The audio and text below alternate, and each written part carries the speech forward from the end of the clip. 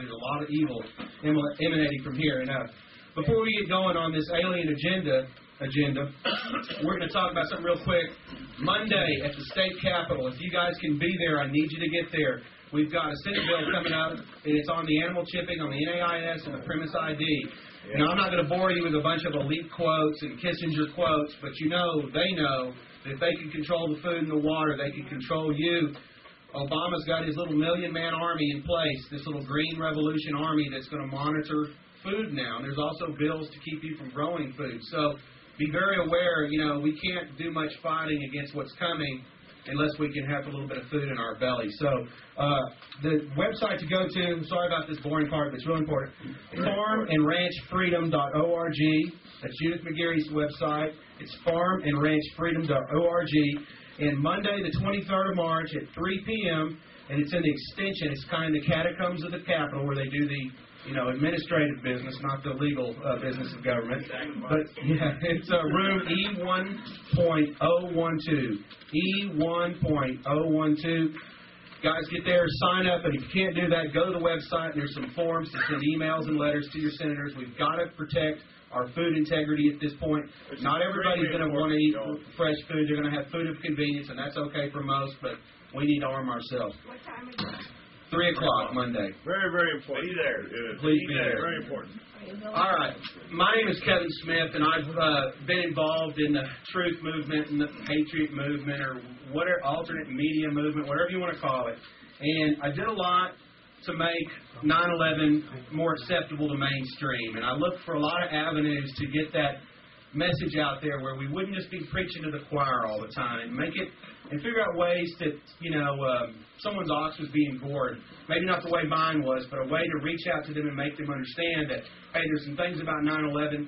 It's an inside job. You need to research it. And one thing I used to run away from with, like, my hair on fire was anybody that was talking about UFOs. Anybody that, and not because my father was an aerospace engineer, I was taught to fly by a 2-star general. These are things that we all knew, but if you didn't want to risk your career, you kept quiet about it. And I just looked at it from a point of view that whenever I've been challenged about 9/11, it's the Bigfoot, the grassy knoll, chupacabra, the routine, it's the template they use to tear you down. So I always tried to separate it. But there's a problem, though, because once you start to understand in any of these topics that you've been lied to and the history that you've been fed was incorrect or, at best, a spin of the real truth, then you start to see a lot of commonalities. And when you understand about the JFK assassination, it makes it that much easier to understand about the Nazis running this country now. And so these things start to become intertwined. But we run into a problem, especially in 9/11 Truth, is that once we came up with a sexy new theory on something, we tend to cast everything that we knew that was proven away. And I think it kind of goes to that Goering saying, the bigger the lie, the more apt people are to believe it. So we run into a problem with people wanting to have the newest, sexiest thing that they can get excited about, maybe put their name on and claim their claim of fame. So what we have here with Mr. Jim Mars is a professional, trained journalist, an investigative reporter, and the oxymoron of being Army intelligence also. But we have a real Texan that looked into the stuff in depth, speculated very little, and built facts around his case, and was able to present it in a way that's understandable and acceptable. And that's one of the... Jim, you're the only guy. You're the only guy that I will let mix 9/11 and stand in the same shot with and UFOs, because he can defend it. He can break it down, and he can say, well, today we're talking about aliens or UFOs. Tomorrow we're going to talk about the Nazis and 9/11. So I wouldn't get up here and introduce a guy like this if I didn't have full faith in him. So I'm going to shut up. Everybody, Jim Mars, we're going to talk about UFOs.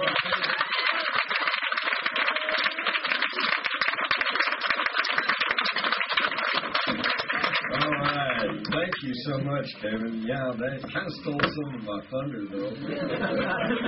But he's absolutely right. When Crossfire came out, and right after the Oliver Stone movie, I was the darling of the JFK research community. And then I wrote Alien Agenda.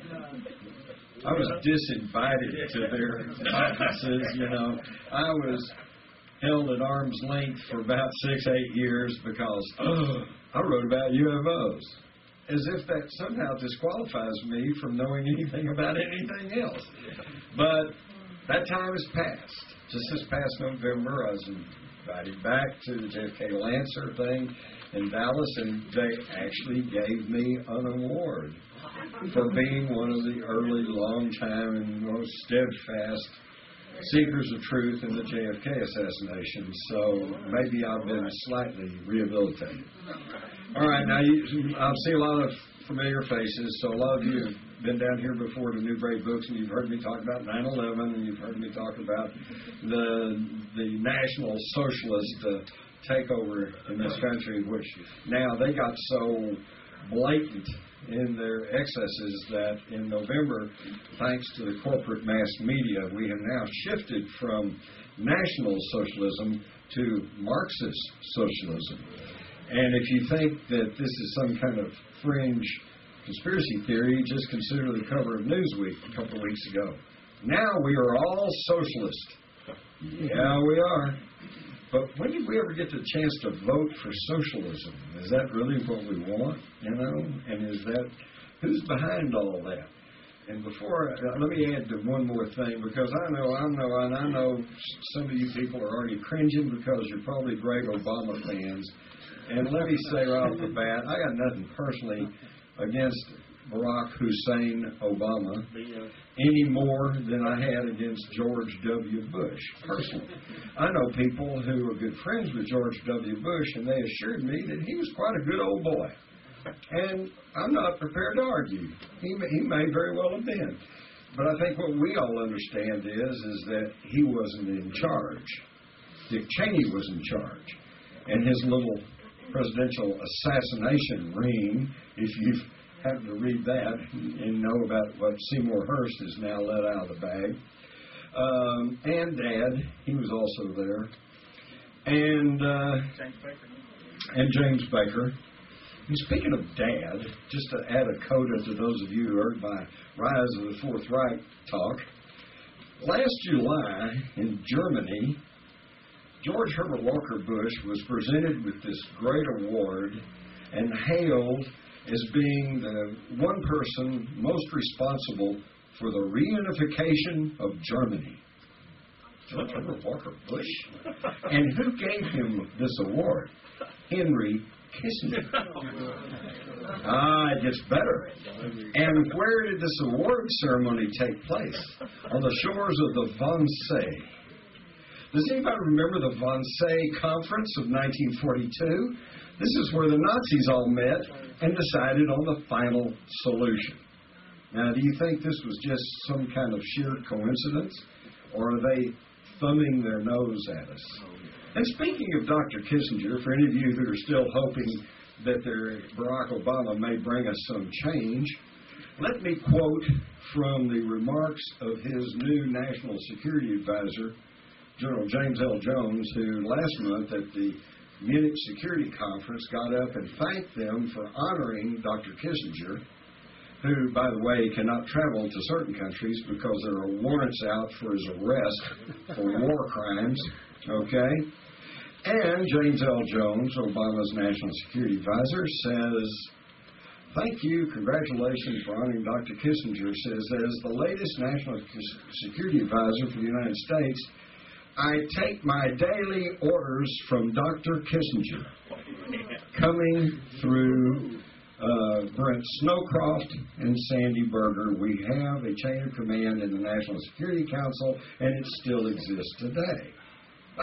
Excuse me, where's the change? I didn't vote for Henry Kissinger. And these are the same tools that have been in there, were there in the Clinton administration when they stripped our military. And Henry Kissinger's been there since Nixon. He is the architect of the very foreign policy that's gotten us in the mess that we're in now. So what's changed, folks? I submit to you, nothing. But now, away from mundane politics, we're going to talk about UFOs. Let me quickly see a show of hands. How many of you have had or know about someone who has had a UFO experience? Whoa! 1, 2, 3, 4, 5, 6, 7, 8. Okay. I took a head count ahead of time. We've got about 60 people here, maybe plus or minus. And that looked to be about half of you. Half the people in this audience have had or know of some UFO experience. Now, extrapolate that up to the 300 million population of the United States. Half the people in this country know about UFOs. Okay? And I guarantee you that the higher you get, and you get away from the guy in the street, and you get away from the people who just get their information from CNN or Fox, and you start talking to people high in the military, high in intelligence, or in the upper echelons of the political circles, they don't snicker at you about UFOs because they know it's here. And my main message tonight is, if you dismiss the whole topic of UFOs, then folks, you will never, ever be able to truthfully understand what's going on in the world because you've just tossed out a big piece of the puzzle. So with that, let me bring you up to speed on UFOs. Some of this is old stuff to some of you, some of it hopefully will be new. Oh, I guess it helps turn it on. Okay. First off, you go back, and if you go Google UFOs or go back and look at the newspaper clips, you'll find that since 1947, there's been a literal barrage of information. And yeah, some of them are hoaxes, some of them are deluded people, some of them are strange, but hey, you can discount half of them or more, and you still have a significant number of reports. It means there's something going on, okay? Now, early on, the explanation was that there's nothing up there, folks. It's all just hallucinations or some sort of group psychosis. Well, even as a young reporter, I thought, oh, wait a minute. A heretofore undiagnosed, contagious mass psychosis. Whoa, what a story. But you don't see that anymore, do you? And you never see anything about that because it's not true. And you don't ever hear these explanations anymore. But why? Because now with YouTube and the computer, there's not a day goes by that somebody's not posting photographs and film and camera snapshots of a UFO. So obviously you can't take a picture of an hallucination or of a psychosis. So that explanation, you don't hear that anymore. So today it's just misidentified aircraft or satellites or the planet Venus, or probably it's secret government test craft. Okay? So I always thought, well, wouldn't it be great if there was a really documented story of a UFO that occurred before any of that was in the air? And you know what? There is. And of course, it all got started with Kenneth Arnold, 1947, and that got the whole flying saucer thing going. But they all said, well, it's just misidentified aircraft. Well, it was recorded in Aurora, Texas. Here's a story that appeared in the Dallas Morning News, April the 19th, 1897. 6 years before the Wright brothers flew. 6 years before the first powered balloon flight in the United States, the California era. About 6 o'clock this morning, the early riser of Aurora was astonished at the sudden appearance of the airship which had been sailing through the country, traveling due north and much nearer the earth than ever before. Evidently, some of the machinery is out of order because it was making a speed of only 10 or 12 miles an hour. Think about that, 10 or 12 miles an hour. Anybody know about aviation? Anybody know about lift? It's not airspeed, is it, Kevin? Can't stay in the air at 10 or 12 miles an hour, so there had to be something else going on. It sailed directly over the public square, and when it reached the north part of town, collided with the tower of Judge Proctor's windmill and went to pieces with a terrific explosion, scattering debris over several acres of ground, wrecking the windmill and water tank, and destroying the judge's flower garden. Shame. The pilot of the ship is supposed to have been the only one on board, and while his remains are badly disfigured, enough of the original have been picked up to show that he was not an inhabitant of this world. Whoa! And there's a picture of a little tombstone because he was buried in the Aurora Cemetery. And there's a photograph of the little headstone, so you'll know that I'm not just making this up. And when I got onto this story in 1973, that headstone was still there. And it was very interesting because, as you can see here, we put a chalk outline on the little design that was etched in it. And you see this inverted V with little circles along the center of it. Now, so far, I'm trying to deal with conspiracy facts. People accuse me of being a conspiracy theorist, okay? I sometimes bristle at that because I try to explain, if you can prove something, it's not a theory, all right? But now, here's a theory. I was under the impression, because you can see that this side of it kind of rounded, and then it's broken off here in the middle. So I was kind of under the impression when I was looking at it that it looks like half of it may have been broken off at some point, and you're only seeing half of what the original headstone was. So if you extrapolate the thing over to here and you duplicate and reverse this, what have you got? You've got a saucer-looking object with little portholes running along the side, okay? But did it happen? In 1973, there were 3 people still alive who were alive in the Aurora area in 1897. One of them said it was a hoax. One of them, Mary Evans, said, no, I remember my folks talking about it. I remember hearing the explosion, but they wouldn't let me go into town because I was only about 12 or 13 years old. But they came back and told me about it. So she says it actually happened. Then we got Charlie Stevens, who I talked to, and he actually saw the thing. And he said he saw it going over, and he said he heard an explosion, he saw the smoke coming up from town, and that young boy, he wanted to run up and see what had happened. Now, if Charlie was making up this story, what do you think he would say? He said, I ran out of town, I saw these pieces, and I saw this little green guy, and he gave you this big story. No, that's not what he told me. What he told me struck me as very truthful. He said his dad told him, no, son, we can't go to town. We have to finish the chores. Now, think about it, folks. 1897, rural Texas. If you didn't do the chores, you didn't eat. So I think that was a very truthful statement. So now you got Mary Evans, who was there, said it happened. You got Charlie Stevens, who was there, and he said it happened. And then you got this fellow, Robert Brown, who found this odd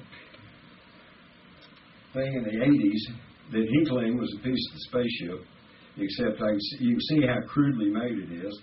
I don't think this was a piece of the spaceship, but what's interesting is 2 pieces of metal banded together with this wire, and inside you can kind of see this copper-looking stuff. I think that maybe in the middle was a piece of the original spaceship, but we don't know, and he wouldn't give it up to go have it tested, so again, it's just we don't know.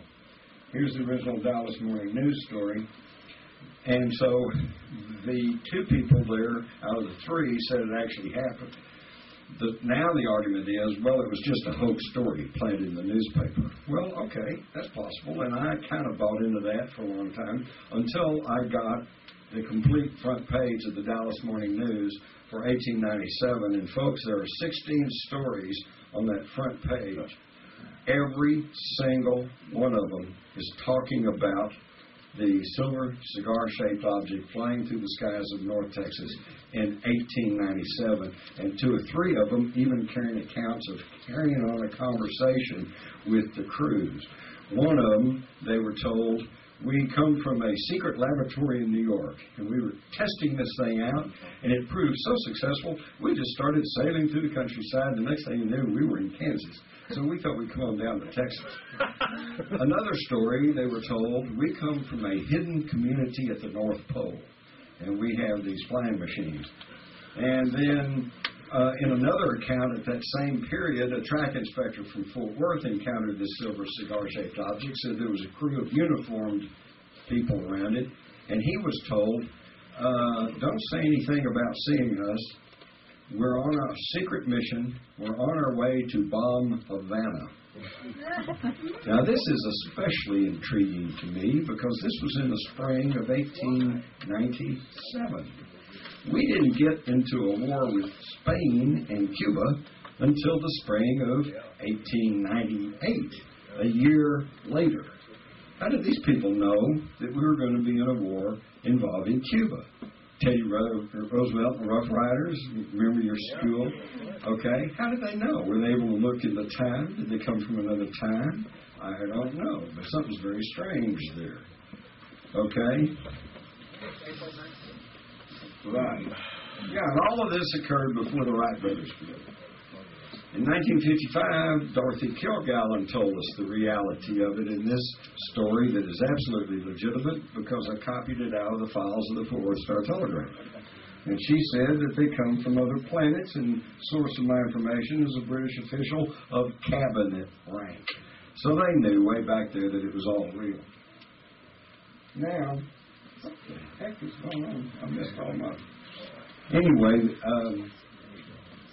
same kind of out of sequence. Before I get to the moon, let me wrap up on Aurora. So the only arguments they've had against Aurora is that, number one of the people from that time period, Robbie Hansen, said, oh, it's just a hoax.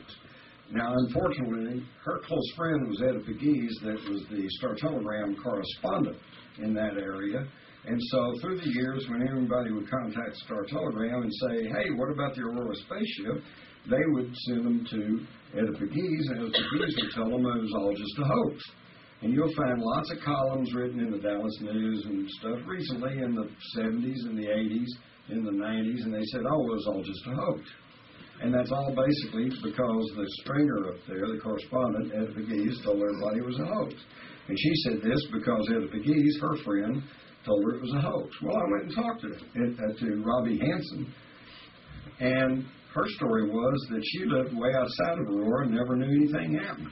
Until one day somebody rode by on horseback and told her father about this crash and the little man they buried in the cemetery, and her father laughed and laughed and said, well, that old Judge Proctor, what a joker.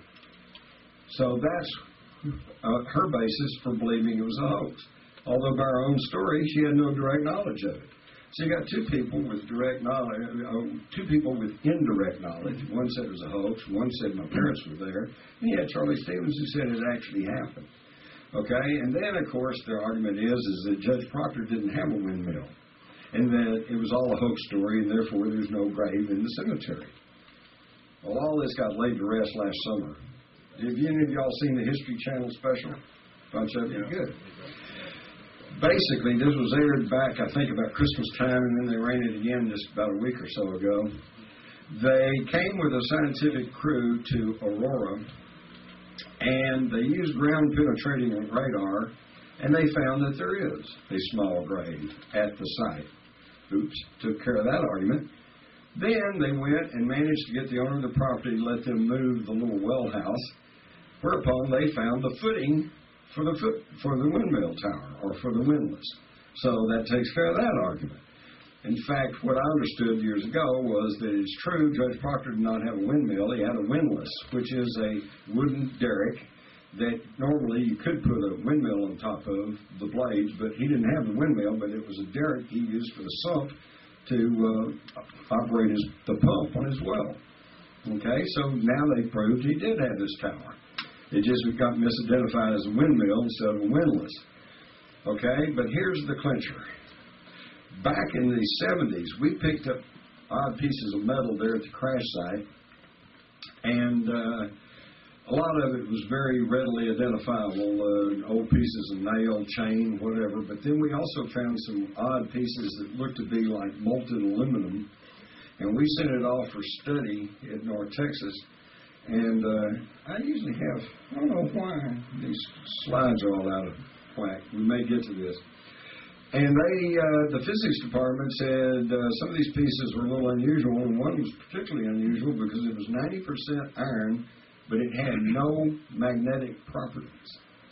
But that was about all we had the time and money to do, so we left it at that. Well, what they did last summer is they also found globs, little tiny globs of what appeared to be molten aluminum, buried 6 inches into the ground and into the trees surrounding and into rocks, indicating a tremendous explosion.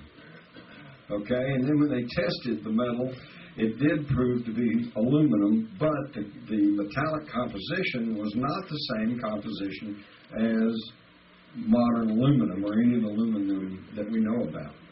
If you go back, even in the story in the Dallas News, it said the metal appeared to be some sort of metal kind of like aluminum or silver. Well, so they knew about aluminum in 1897, but it had only been 2 years earlier, in 1895, that they'd been able to synthetically make aluminum. Prior to that, a little bit of aluminum cost about the same amount as gold or silver. So although they knew about aluminum, it was not in widespread use in 1897, certainly not in rural Texas. So, as far as I'm concerned, it happened. We had a spaceship crash, and by the way, it's on the Texas State Historical Marker at the Aurora Cemetery. So now let's look at another UFO, unidentified flying object. This one, you've all seen it. It's called the moon. But the moon's a very strange place. We've got the Maria, which they call the seas, which appear to be molten rocks that was thrown up onto the surface and then cooled into what they call the Maria. And that's why when they went to the moon, they were expecting to find volcanic activity, and yet when they get to the moon, we find there is no volcanic activity. It's a dead world. So where did this molten rock come from? We don't know. But at the center of these circular seas, or Maria, are what they call mascons. The mascons are very heavy, dense objects of something that are somehow always at the center of these Maria. Are they some kind of ancient machine that spewed up molten rock on the surface of the moon? We don't know. We don't know what the mascons are. We don't know what the Maria is. The moon is very mysterious. Now here is some figures drawn by early man, similar to the Nazca plains, which you all are probably similar with. And on the moon, we find similar type designs. Okay? Now, where does that come from? Is it natural? We don't know. But we're not being told either. Always remember, NASA is short for never a straight answer. We also have what's known as the shard photograph from the lunar orbiter 111. And this thing juts up off the surface of the moon about a mile. Just like a little spindle or a tower. Is that a microwave tower? Who knows? We don't know, but it's very mysterious. We've got pictures. These are all NASA photographs, by the way. Look at this thing flipped across the surface of the moon. This thing throwing a shadow on the surface of the moon. What is this thing? And here's one jutting out over a crater. All kinds of odd stuff. People have been seeing weird things on the moon for centuries. All the way back into when they first developed telescopes, they were seeing lights moving around on the moon. They were seeing what appeared to be clouds of dust or some sort of particles moving around on the moon. You didn't get taught this in school, though, did you? And we can see in this crater some kind of weird object.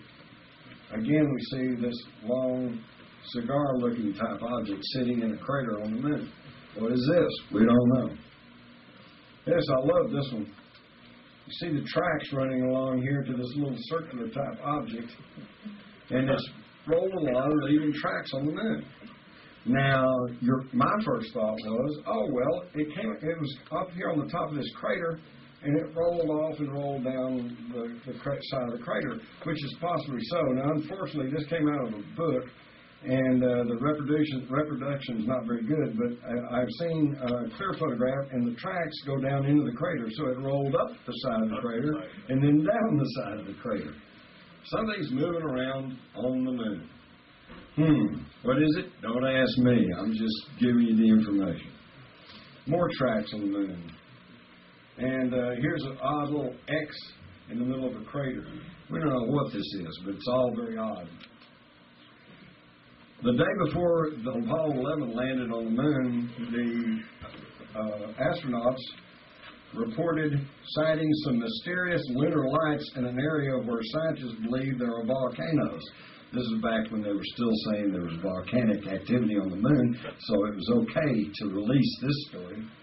And he said it was in the crater Aristarchus, in the northeastern part of the moon's face. And astronomers have claimed observing bright spots in the area, which they appear to be volcanoes. And Buzz Aldrin said, well, the area is definitely brighter than anything else I can see.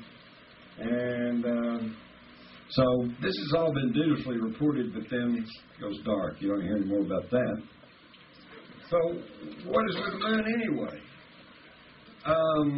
When I was in school, we were taught the moon broke away from the Earth. And maybe that's what created the big hole, which is now the Pacific Ocean.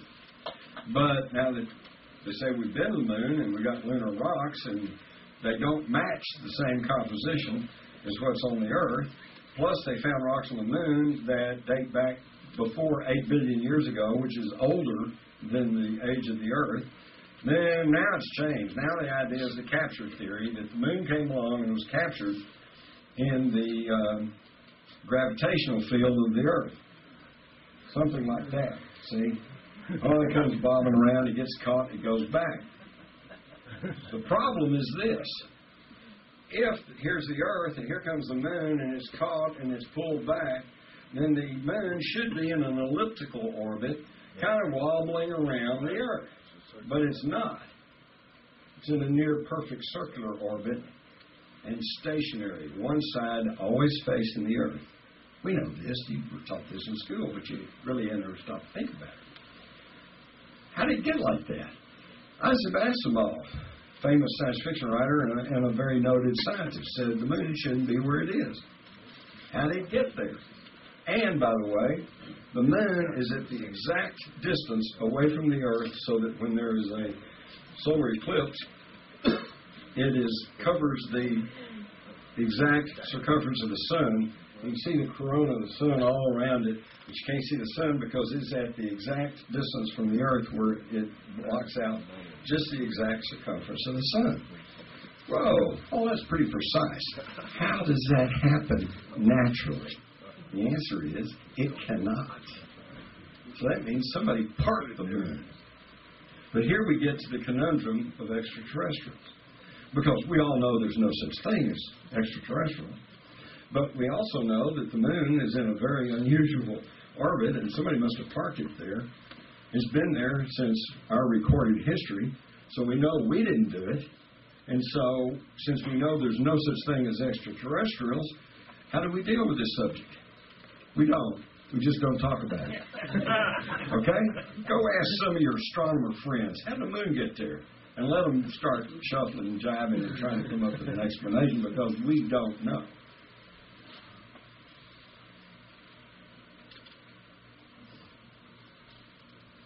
So apparently somebody came in and parked the moon exactly where it is. And the moon's orbit is nearly perfect circular to the Earth with only a slight wobble, which just coincidentally matches the slight wobble of the orbit of the Earth. And it's also at the equator. There also appears to be pyramids on the moon.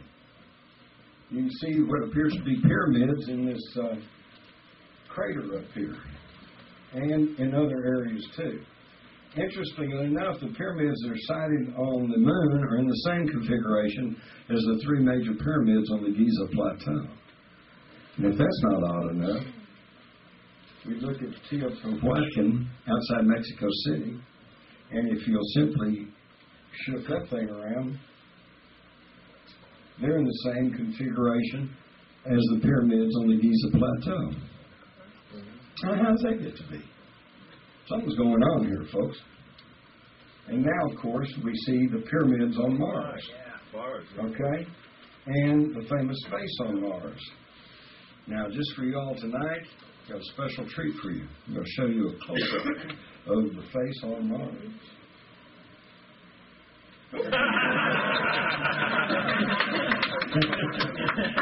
All right. Enough levity. Actually, here's the face on Mars. And then, of course, when NASA it finally was, it got to be a big deal, they finally showed us this picture. Oh, yeah, well, we can really see that one. And by the way, there's been much more further work done on this. This is kind of an old slideshow. And now they've actually done computer work on it, and there's something on the face of Mars. And again, we didn't put it there, but we know there's no extraterrestrials, so let's just don't talk about that. By the way, here's another face on Mars. I think everybody can kind of see this one. And I don't know, this is in my file. It is possible that those are just natural formations that you make a face out of it, kind of like you do making the face of Jesus out of a cloud or something, you know. But it's still pretty amazing. And, of course, we got the rover Sojourner that went up there and crawled around for a few feet. And they said, see, no life on Mars. Well, excuse me, think about this. What if we lived on Mars and we sent a little rover and it landed in Antarctica and it roamed around for about 20, 30 feet? Hey, no life on the Earth. By the way, it's all changing. It's all changing. We now know there's water on the moon. We now know there's winds on the moon. We know there's water on Mars. They just were finally announcing that last week. Okay, so everything you think you know about Moon and Mars, you don't know, because they haven't told you, and it's changing constantly. This kind of leads to the question, well, if there's ETs been around here, how long have they been here? Did our ancestors come from space? Well, you go back to the Sumerian tablets, which are probably the oldest records on the world. In fact, actually, you can go to the Hindu Vedas, and they talk about the Vayanas, the flying machines that went through the air, and all carried their gods around. And that they had, by the way, they had some sort of weaponry that could destroy a whole city with a single strike. Then you go back to the Sumerian tablets, and this was all etched in clay back about 7,000-8,000 years ago, predates the Egyptians by 3,000 or 4,000 years, predates the Bible by 5,000 years, and they're telling us that the Anunnaki came to the earth. Well, who's the Anunnaki? Well, that translates as those who came from the heavens to the earth. Well, let me clear something up here. I'm not sure if I get into this. Let me see if I get into it. There is a common theme all over the earth in all the ancient legends and stories. And the common theme is flight. The Chinese had the flying dragons. The Egyptians had the flying boats. The Sumerians had their flying disc. We all know the story of Ezekiel in the Bible and the fiery wheel. You know, if that wasn't a UFO experience, I don't know what was. And we have artifacts, anomalies, as the scientists would call them, because it doesn't conveniently fit into the little homogenized history that we've all been told. We've got these little dudes that have been found down in Colombia and dated back several thousand years. It looks like a little jet plane to me. And by the way, I don't think I have a graphic of this, but some of you have probably seen this picture. My wife and I just got back from a trip to Egypt, and in Seti's temple, up on the ceiling, you see these reliefs. And I swear to God, one of them looks like an Apache helicopter. And right next to it is a little fat jet with wings and a tail, exactly like you're seeing here. It's like, what in the world were these people drawing? You know, and is this some kind of just incredible coincidence, or was there high technology in the ancient past? This is the Antikythera mechanism, which was discovered back about 1911 or so. It was sunk in an ancient Greek ship. They dated it back to a couple thousand years ago. And at first they didn't know what it was, but then as the years rolled on and we got kind of computer savvy, they realized it was a computer. It's got little gears within gears within gears, and it was really quite advanced. And this was, of course, was made centuries before even the invention of the printing press. So we got all this stuff.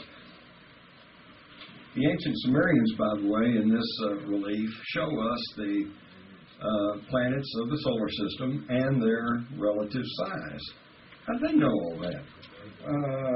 Pluto was only discovered in 1930 and Neptune in 1846. How did these ancient Sumerians know the makeup, composition, and relative sizes of our solar system unless they had ancient information? Other artifacts around the world of this hammer or this axe that was found buried in a stone, and the stone tracks back to several thousand years. You got human handprints. You all know about the human footprints down at Biloxi or near Glenrose that's in the same strata with dinosaurs. Where'd that come from? You've got the round balls of Guatemala, these perfectly round balls. Try to make something round. Get you some clay and try to make by hand a perfectly round ball. You're going to have a real tough time of it, okay? And but yet these are perfectly round, and some of them are huge. Some of them are 4-8 feet in diameter. Where'd they come from? Who made them? We don't know. You've got the Baghdad Battery. They found this over in Iraq, which used to be ancient Mesopotamia, which in the Bible was called Chaldea. And by the way, the patriarch of both the Jews and the Palestinians was Abraham. And where did Abraham come from? Was he just some Semite dragging his tent through the desert? No. He came from Ur of Chaldea. Ur is one of the major cities in ancient Samaria. He was a Sumerian. He had the knowledge. And he brought it into Egypt. And the next thing you know, there's this huge technologically advanced civilization in Egypt. So from the side of ancient cities in Iraq, the one place where you can't go now, in fact, I don't think anybody really wants to go, we found the Baghdad Battery. And they didn't know what this was for a long time until somebody figured out you can put grape juice in there that's highly acidic, put the copper tube in, put the other thing in, you get a half volt of electricity. So they had electricity all the way back there. They knew about this. You don't get taught that in school, do you? That's not there anymore. No, it's in the museum. It's still around. Oh, yeah, right. It's still around. This is a 1680 French coin, and look, here's the town and steeple and countryside, and here's this giant wheel flying through the sky. They tried to tell us this for years. Everybody knew about this. They just didn't know what it was. We're the first generations who grew up with the true knowledge of space flight, cloning, genetic manipulation. We could understand all this stuff where they couldn't, but we don't get told about this. In fact, I strongly suspect that a major reason for our precipitous and unprovoked attack on Iraq was to loot the Iraqi National Museum.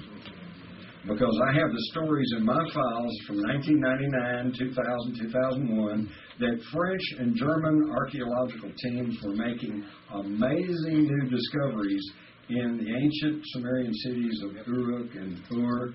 And of course, where would that all be taken? To the Iraqi National Museum. And would they immediately put it on display? No. It'd be taken and stored in the basement until they could catalog it and study it, clean it all up, and prepare it for exhibition. We do know that Saddam Hussein believed himself the reincarnated Nebuchadnezzar and that he was rebuilding Babylon. So he obviously had a great interest in all this. I find it also interesting that the two nations who most opposed our invasion of Iraq were France and Germany, who had the archaeological teams in there.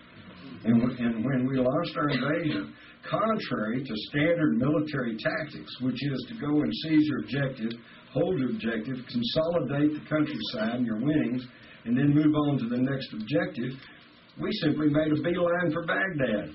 And this is why we failed to pacify the countryside, and we're still having problems. And what happened in Baghdad?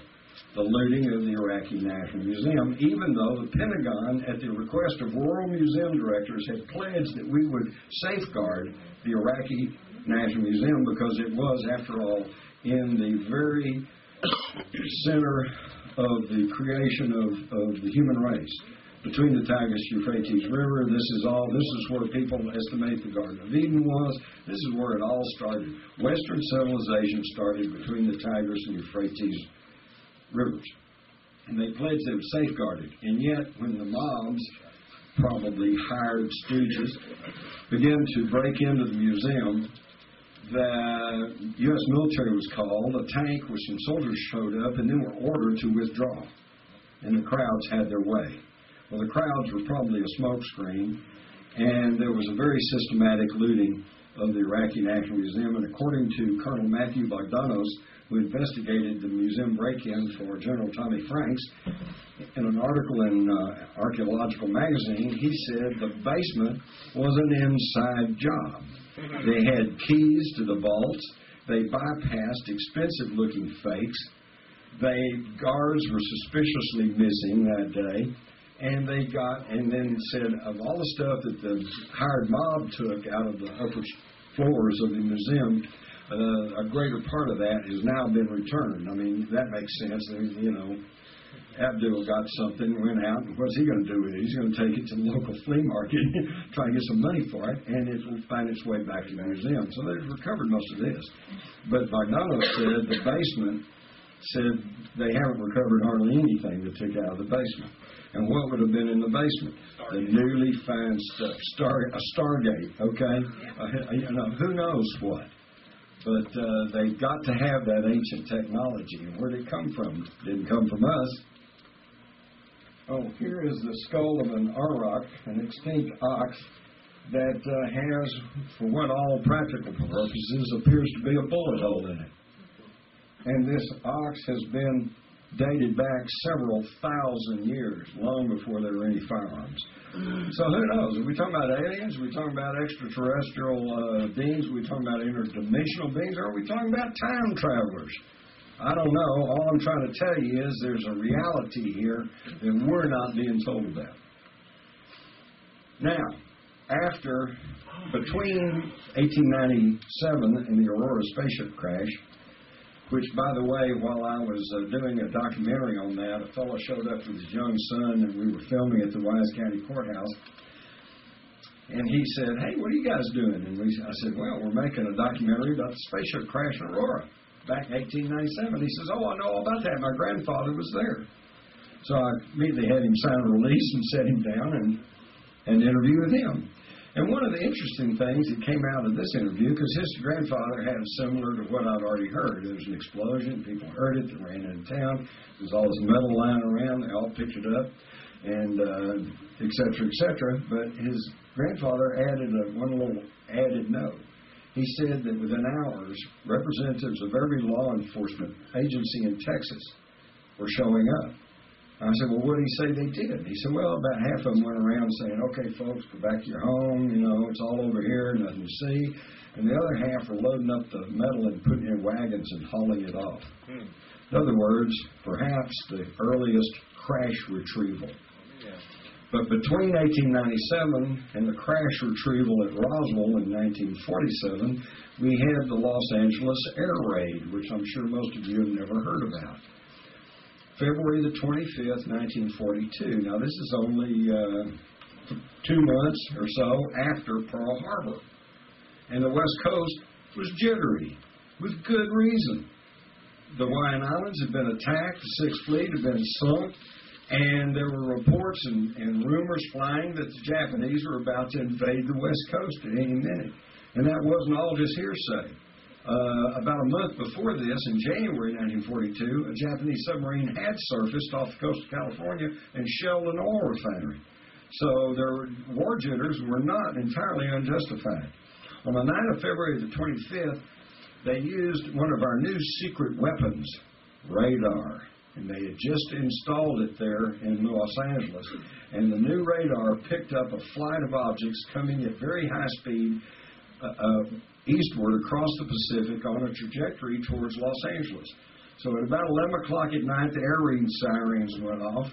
And from 11 till like 2 in the morning, there was a constant booming as the anti-aircraft guns expended thousands of rounds of ammunition. Searchlights were playing in the sky. People died. There were at least 6 casualties. Several from heart attacks, some from car crashes, some from being hit by ordnance falling back to earth.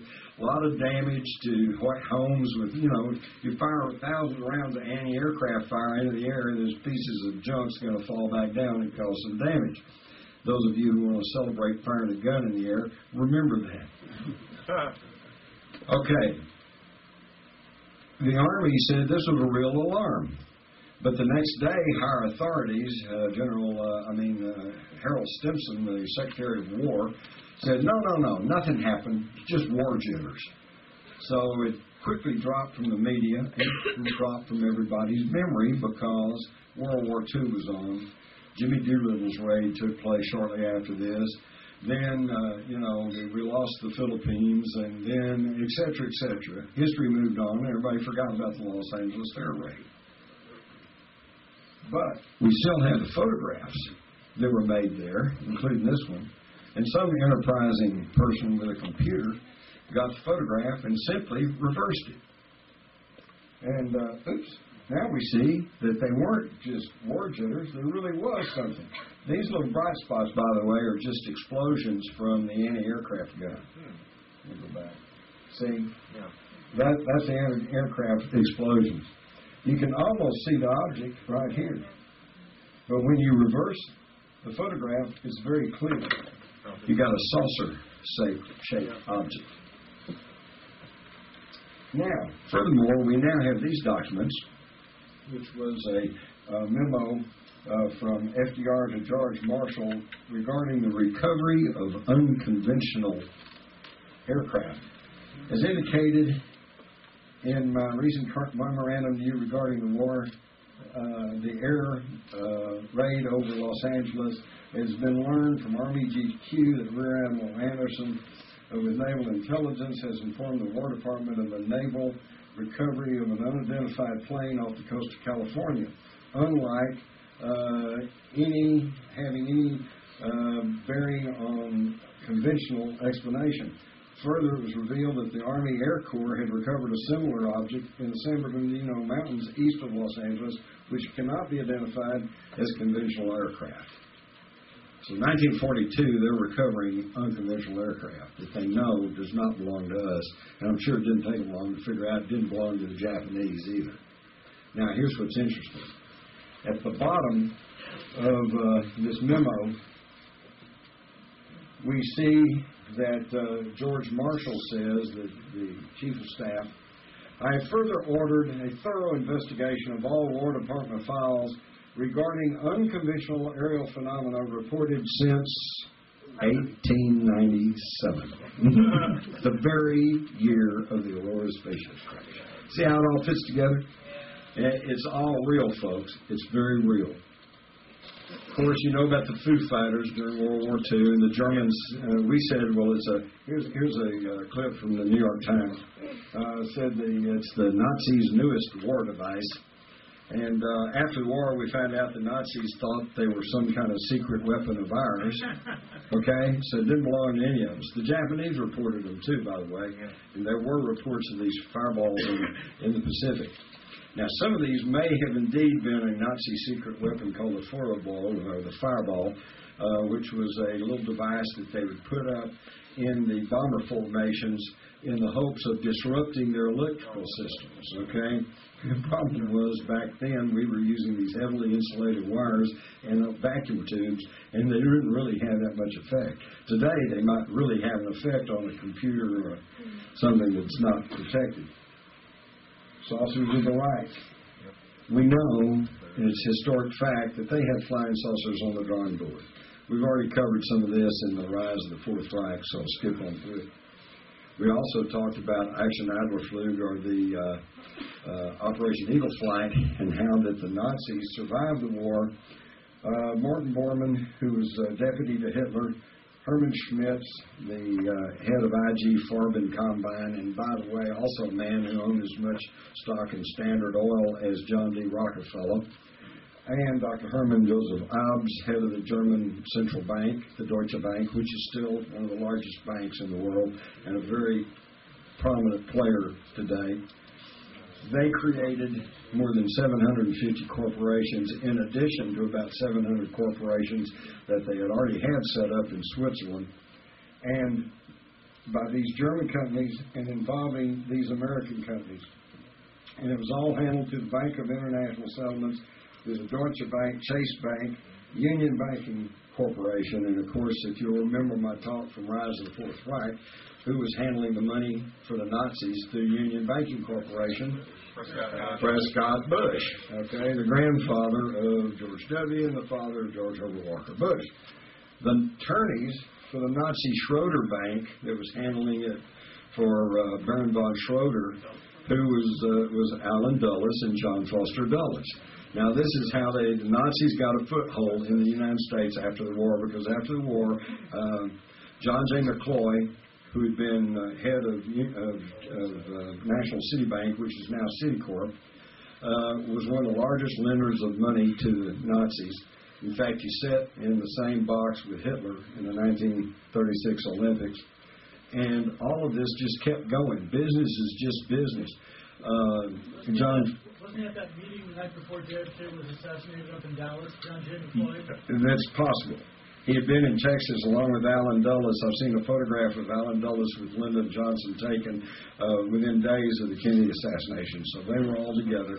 But this is another whole topic, okay? This goes back to the rise of the Fourth Reich. So let's keep moving along here.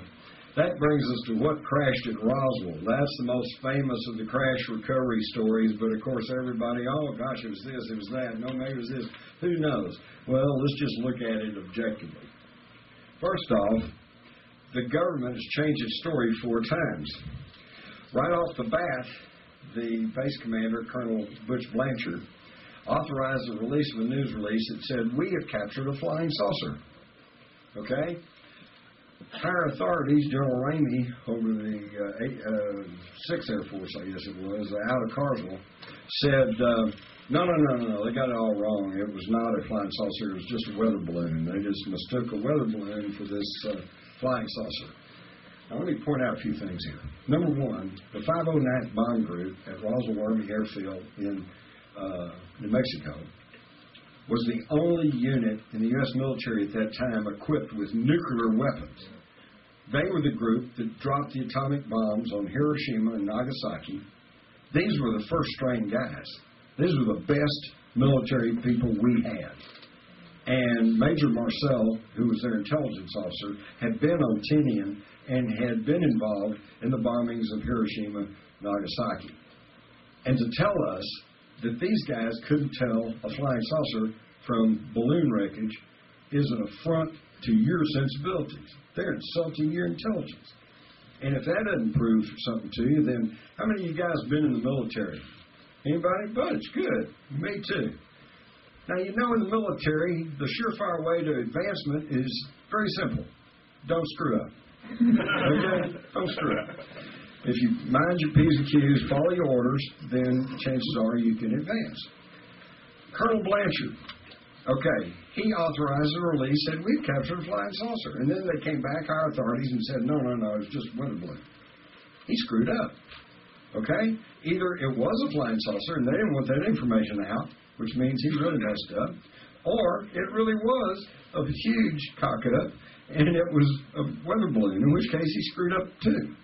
So, in the military, you know that if you mess up like that, his next assignment should have been Nome, Alaska. Okay? That should have been the last we ever heard of Colonel Blanchard.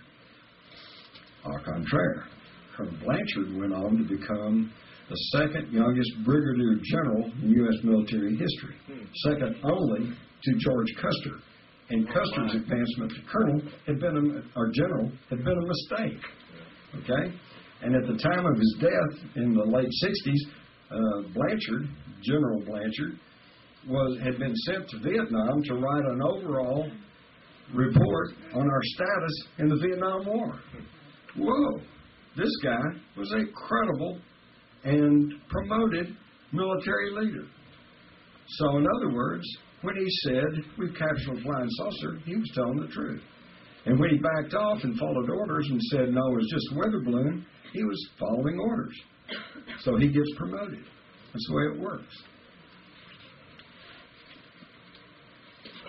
Now, when all of this came about 1996 or so, the Air Force finally issued this report, the Roswell report, stamped "case closed." Does that sound familiar? They always say "case closed." This is the final word. And in their background, they say, "This comprehensive further examination of the so-called Roswell incident found no evidence whatsoever of flying saucer, space aliens, citizen government cover-up." By the way, that's interesting. They use the same verbiage as the Warren Commission. The Warren Commission never said there was no conspiracy to kill Kennedy.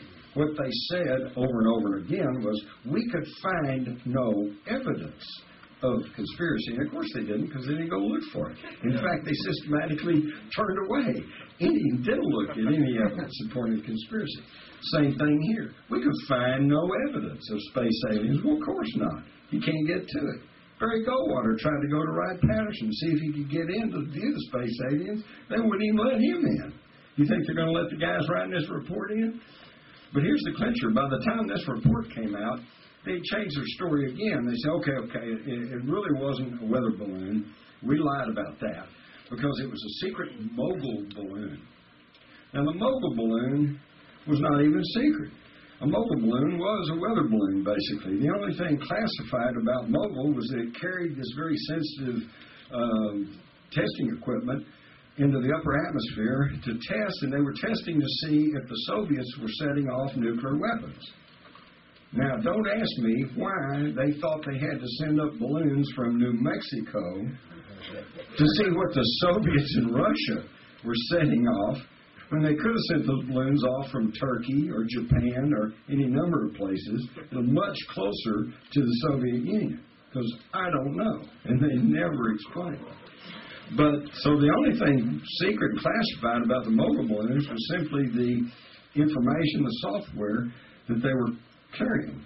I might also point out that in one book written by a very pro-mogul balloon explanation for Roswell, he went a little overboard, and he actually gave every little statistical bit of information about the mogul balloon, and he pointed out that of 22 releases of these mogul balloons, they only recovered 8. Why such a low number? Because, as he pointed out himself, they didn't bother to go look for any more. Well, how classified is that? You don't even bother to go look for them. But then that didn't really satisfy anybody, so by 1997 they had added something else, and that was crash dummies. What they saw was crash dummies. Now, here's a picture, and by the way, this is Raymond Matson right here with his arm around one of the crash dummies. He was part of the crash dummy program, and I talked to Mr. Matson, and he laughed at the whole idea that what they had seen in 1947 was crash dummies because, as you can obviously see, they look like humans. They weigh the same as humans. It only makes sense if you're testing parachutes or ejection seats or whatever. You don't want a little 4-foot alien-looking guy. You want some guy that weighs and looks like a human. Plus, he said that you wouldn't have any trouble identifying them. He said because one of the problems they had was that when they parachute these crash dummies out, the wind currents would catch them and scatter them all over the countryside. So they said on front and back they had a big stencil that says, "Property of U.S. Air Force, $25 reward if you'll bring you back in," you know. None of that was found on whatever it was they found at Roswell. But here's the clincher. Obviously, you can see there's a whole lot of difference between a 4-foot big-headed alien and a 6-foot, 200-pound crash dummy. But in this same Roswell report, where they're trying to tell us it's just crash dummies, they thoughtfully gave us a listing of the high-altitude balloon dummy drops. The very first one took place on June the 23rd, 1954. Now, that leads me to recall when they had a press conference in summer of 1997, and Colonel Johnson got up and explained that what they had seen was crash dummies. And then he began to and commenced to show some old news footage of the crash dummies and some of the planes that were carrying them. And after he got through with his presentation and went to questions from the media, one of the more astute reporters said, Colonel Johnson said, "You're telling us this is what they saw in 1947. Said, but you're showing us data and photographs that are obviously from the 1950s and 60s. And they came back to Johnson. You know what he said? I remember his words distinctly. He said, well, I really don't know what they saw in 1947. And I thought, well, then why are you having this news conference? Yeah. And why are we listening to you? But this is what's going on, folks. And, of course, here's General Ramey right here with his weather officer holding some weather balloon debris And I talked to Bon Johnson, who was a photographer for the Star-Telegram at that time, and he is convinced, because he was there, they started to let them in, they suddenly pushed them all out of the room, held them around for a while, then let them back in, and here was Ramey, and here was the weather guy with this junk, and it didn't look like the same stuff they'd seen the first time. And he is still, to this day, convinced that they swapped the wreckage for this balloon debris, okay? But another thing is that when they allowed these pictures to be made of them holding the balloon wreckage, you notice in Ramey's hand is a telegram. Now, this is a picture that was published in a book, and it's, third, fourth generation and out of the book and pretty hazy, but they've gotten hold of an original print of this, and thanks to computer digitization, they were able to blow up this telegram to the point to where they can read some of the words on it. And it says bodies, crash site, retrieval, okay? Something very totally different than the story that it was just a crashed weather balloon. Of course, in 1947, General Ramey would have never, in his wildest dreams, thought that in the future that high school kids would have computers and could analyze this photograph enough to be able to read the message on the telegram. Amazing. So now, though, here's a partial list of people who have now spoken out and said, I was there, I saw the debris, I picked up the bodies, I carried the bodies to Roswell Army Air Force, I put them in boxes, I guarded the boxes, I loaded the boxes on aircraft, I flew the aircraft to Wright-Patterson Air Force Base, yada, yada, yada. So, and also, we now have documents that have now given us a pretty good view of what actually happened, including July the 3rd, radar stations in that's West Texas, White Sands Proving Ground, tracked two identified aircraft until both dropped off radar. The two crash sites have been located close to White Sands Proving Ground. Site landing zone 1 was located at a ranch near Corona, approximately 75 miles northwest of the town of Roswell. Site landing zone 2 was located approximately 20 miles southeast of the town of Socorro at latitude 33, 40, 31, longitude blah, blah, blah. So in other words, there were two crash sites. Now this accounts for some of the confusion. People have argued, oh, it was at Corona, and others have argued, no, it was at Roswell. What apparently happened was this is all part of the same crash. The thing hit the ground, bam, and lost a lot of debris. This was the debris field. But then the major portion of it, or at least the flight compartment, the command deck, ricocheted and went way on over and ended up in a gully near Socorro. And this is reportedly where the bodies were found. So that's caused confusion, the fact that they've argued over was it this crash site or that crash site, and actually it's all part of the same crash.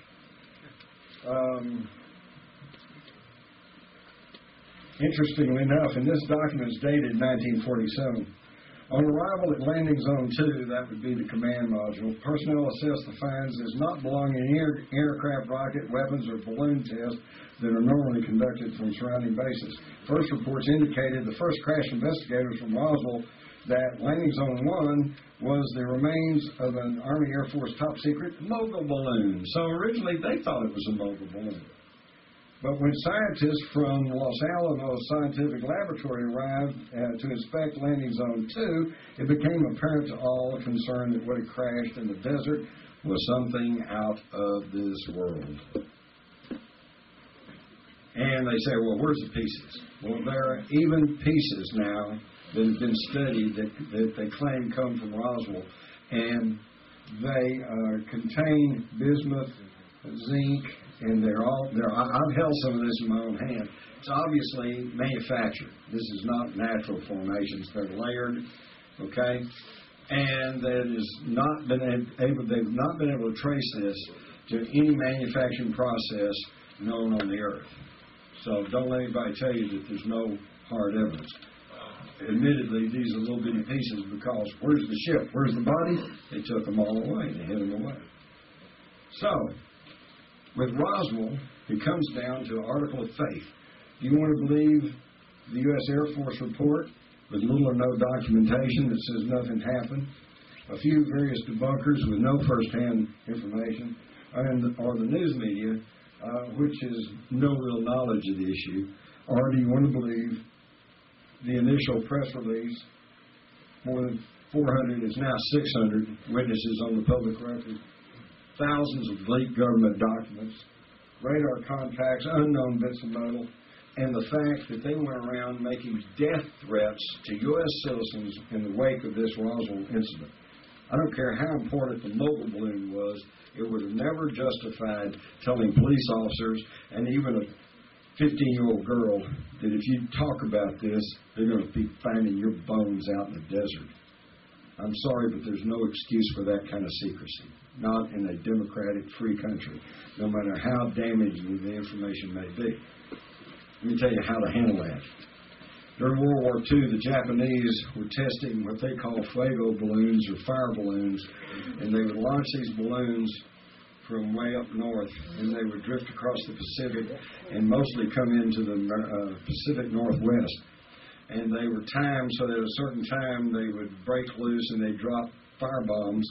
And the idea was to set big forest fires up in the Northwest to just confuse us, confound us, tie up men and material.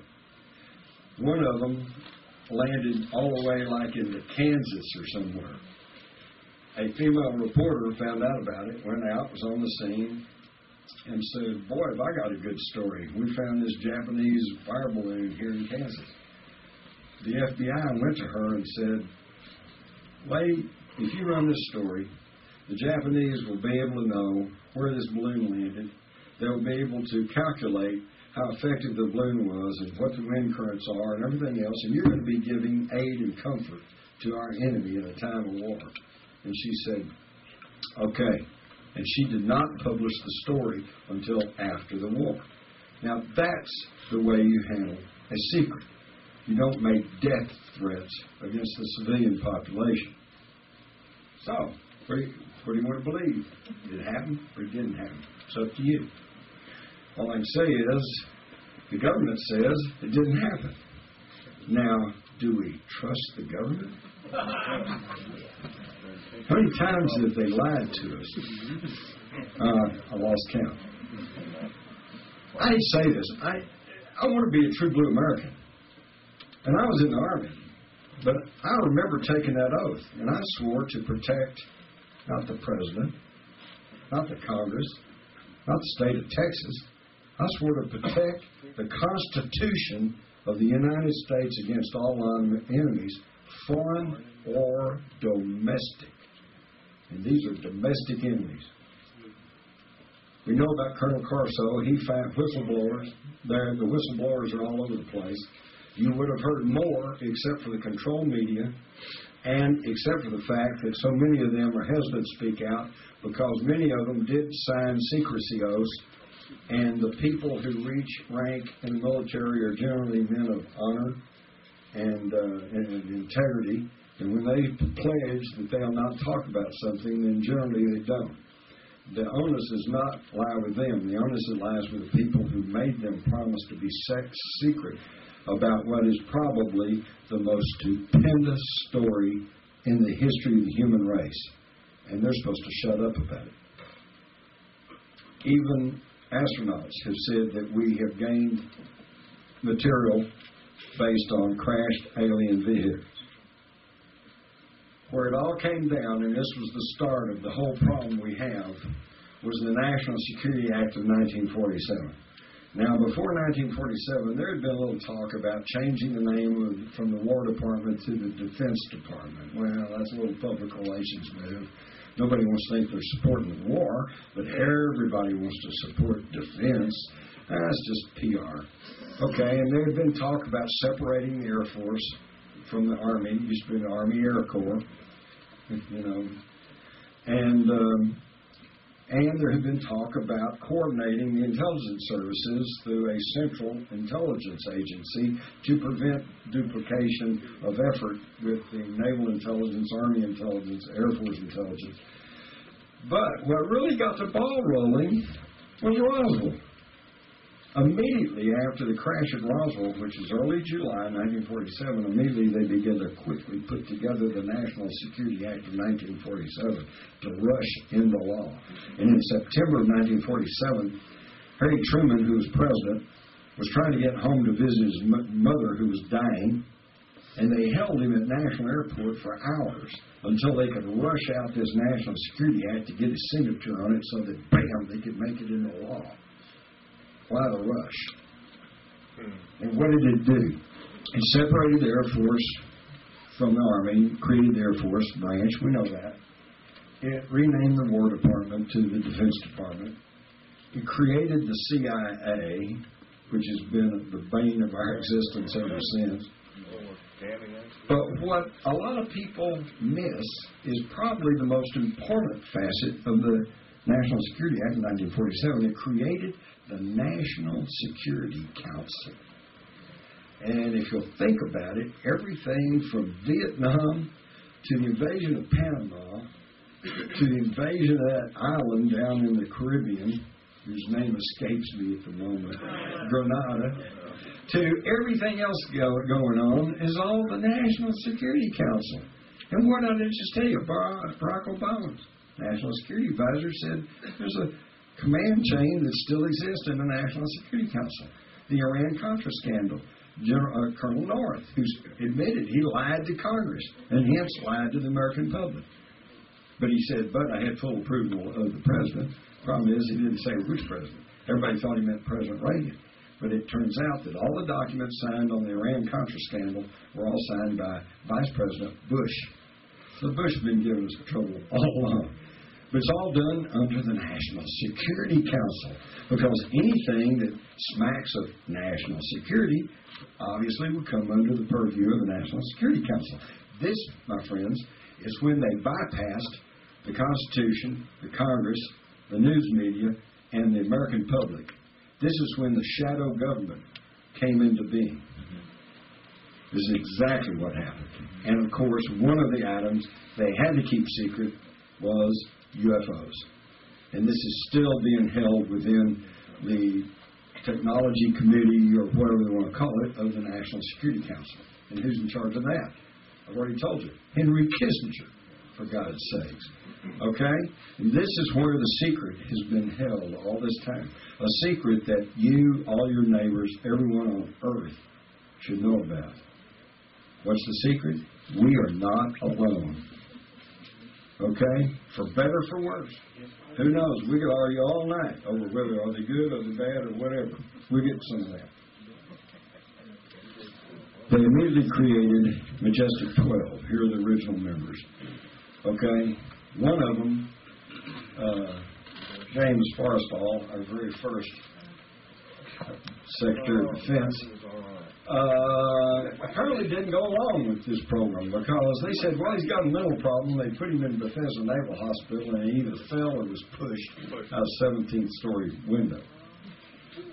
But we now find out, and all these documents have leaked out, including this manual, Extraterrestrial Entities and Technology Recovery and Disposal, Standard Operating Manual 101. All right? Press blackout. Never let the press know what's going on. This all stems back to early 50s. 1952, when flying saucers came over Washington, and at that time, everybody in the city could see them. The news media rushed out to National Airport and were going to take pictures of the radar screens that were picking them up, and they got chased out. National security. And then later, we were told it was just temperature inversion. Swamp gas. Now, one of the reasons for this secrecy was because they commissioned the Brookings Institution to do a study to try to figure out what happens if a less advanced culture comes into contact with a more technological advanced culture. So the Brookings Institution went back. All they had to work with was history. So they went back and said, well, they said Earth's civilization may topple if faced by a race of superior beings. Okay? In other words, man, stock market could crash. We might, and here's the clincher. What was left unsaid, because the true rulers of this country, and I'm not talking about the president or the congressman, I'm talking about the people who run the banks, people who own the banks, the people who own the Federal Reserve System. I'm talking about the people who really run this country. They owe their wealth and their power to their monopolies over energy, medicine, telecommunications, transportation. Okay? They don't really, drugs, of course. They don't really care if you know that there's extraterrestrials out there. Obviously, I mean, Star Trek, Star Wars, the X-Files. By the way, a new movie out right now, Race to Witch Mountain. Go see it. It's pretty good. It's really interesting. The DODs, the bad guys, the aliens are the good guys. And it shows, it kind of makes fun of the UFO crowd, and yet, if you think about it, at the end of the program, it's, well, those guys were right. So we're in a reverse conditioning process now. But anyway, yeah, they don't care if you know about aliens. But if you know beyond any shadow of a doubt that extraterrestrials exist, then you know beyond any shadow of a doubt that there is alternative technology. And you're not going to sit still for $4 a gallon gasoline prices and for this crappy drugs that they're pushing off on everybody, and et cetera, et cetera. That's the reason for the secrecy. But they used the Brookings Institution report for a good number of years to say we can't release this to the public or they'll panic, And you know what? Actually, I'll try to give the devil his due. There is some reason for that. In 1947 or by 1950, this was only 10 years or so more since the famous War of the Worlds broadcast by Orson Welles, 1938. And number one, I don't think it's really proper to judge that against a calm and reasoned release of information. In other words, Orson Welles, some of you are probably very familiar with it, some of you are not. In 1938, Orson Welles took H.G. Wells' book, The War of the Worlds, and dramatized it on the Mercury Theater of the Air on radio, which was a national radio broadcast. And they did it like it was a live report, okay? And at the very beginning of the program, they said, hey, happy Halloween. Here's a program to scare you, and this is all just made up, and, you know, have a happy Halloween. But then they started on the program, and you'd hear dance music. They said, we interrupt this program to bring you a news flash from New Jersey. These cylinders have landed, and something seems to be coming out. A few minutes later, they go back to music. They say, we break in again. Those cylinders, something's coming out of the cylinders, and then they're blowing up whole cities, and people are dying. Oh, my God, the humanity, you know. Well, no wonder people panic. You know, they turned in a little bit late. They didn't get the word that this wasn't real. And they didn't have other channels to go to like we do now. Those of you who are my age or so might recall at the time of the Kennedy assassination, you turn on every radio station, every TV station. What did you get? The Kennedy assassination. They preempted everything.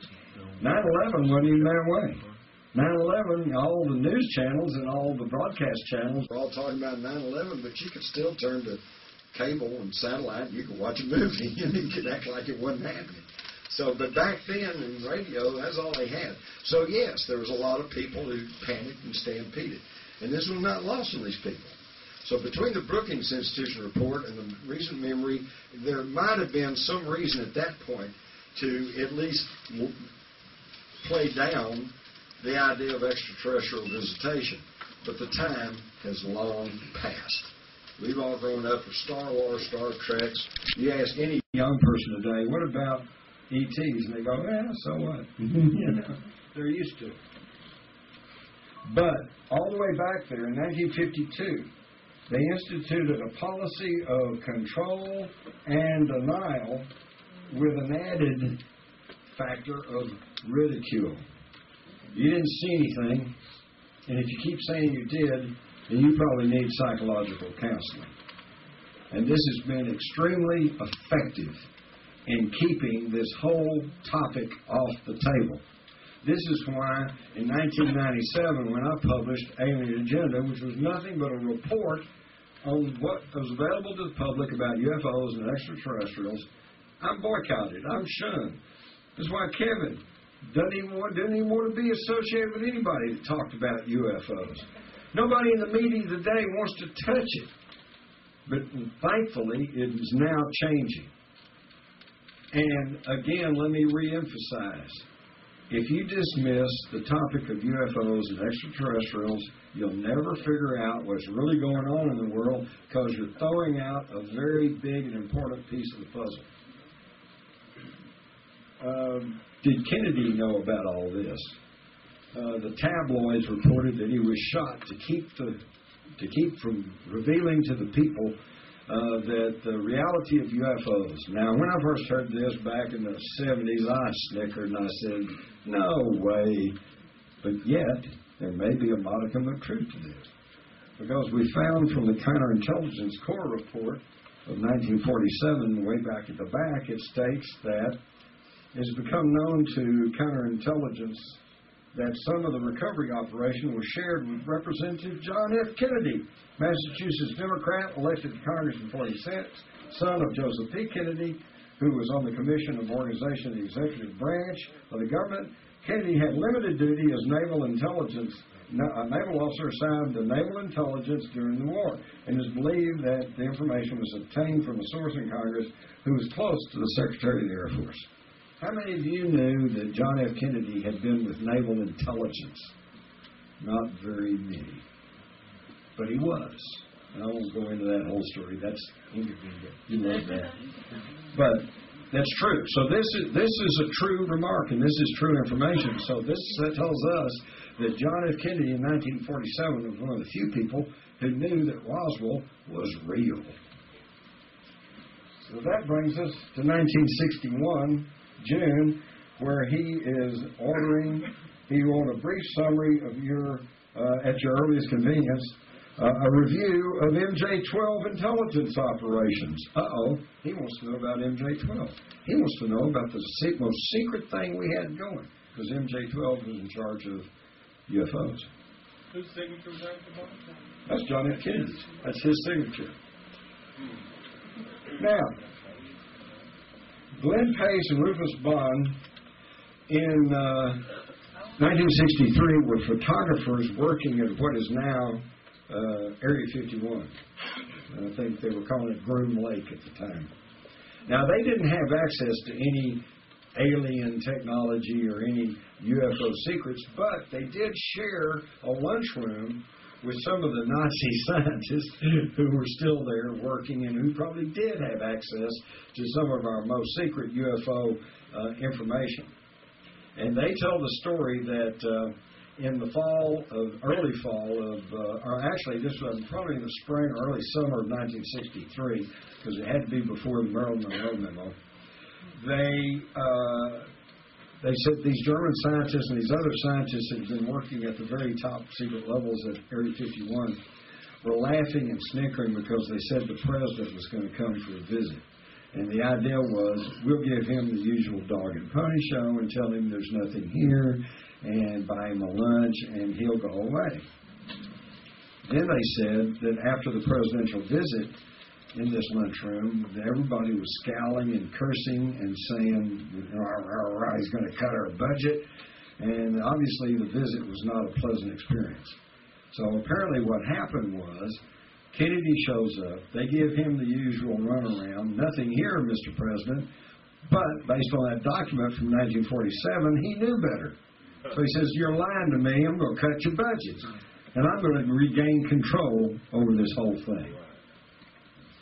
So now we find that on November the 12th, less than a month before he was killed in Dallas, he issues this directive to the Director of Central Intelligence, a review of all UFO intelligence files. He said, as I discussed with you previously, I've initiated and have instructed James Webb, who at that time was head of NASA, to develop a program with the Soviet Union in joint space and lunar exploration. And it would be very helpful if you would have the high threat cases reviewed for the purpose of identification of bona fide as opposed to classified CIA and UFO sources. It's important that we make a clear distinction between the knowns and the unknowns in the event the Soviets try to mistake our extended cooperation as a cover for intelligence gathering of their defense and space programs. Now, number one, 1963, and Kennedy was going to have joint space exploration, and he demands all the UFO files out of the CIA. He would have made it public. He was shaking it all up. And this same document that I retrieved out of the Kennedy Library shows that he has sent a memorandum to James Webb, the administrator for NASA, and he says, basically he's telling him to cooperate with the Soviet joint space exploration. Now, in 1963, most of y'all don't remember 1963, but you remember the Reagan years, the evil empire. We were still in a Cold War in the 1980s. Kennedy was trying to end it, and he was going into joint space exploration. That should have been a huge story, but nobody ever gets told about this, okay? And by the way, all this has been totally confirmed by Nikita Khrushchev's son, who said, yes, he knew all about this. They were getting ready to go and end the Cold War. And if they turned over UFO information to the White House, it would have leaked, it would have all come out. But before the month was out, Kennedy was shot in the head. Covering up LBJ's scowling face there with that article? Yeah, that's a great picture. LBJ's looking at him like, your time is coming.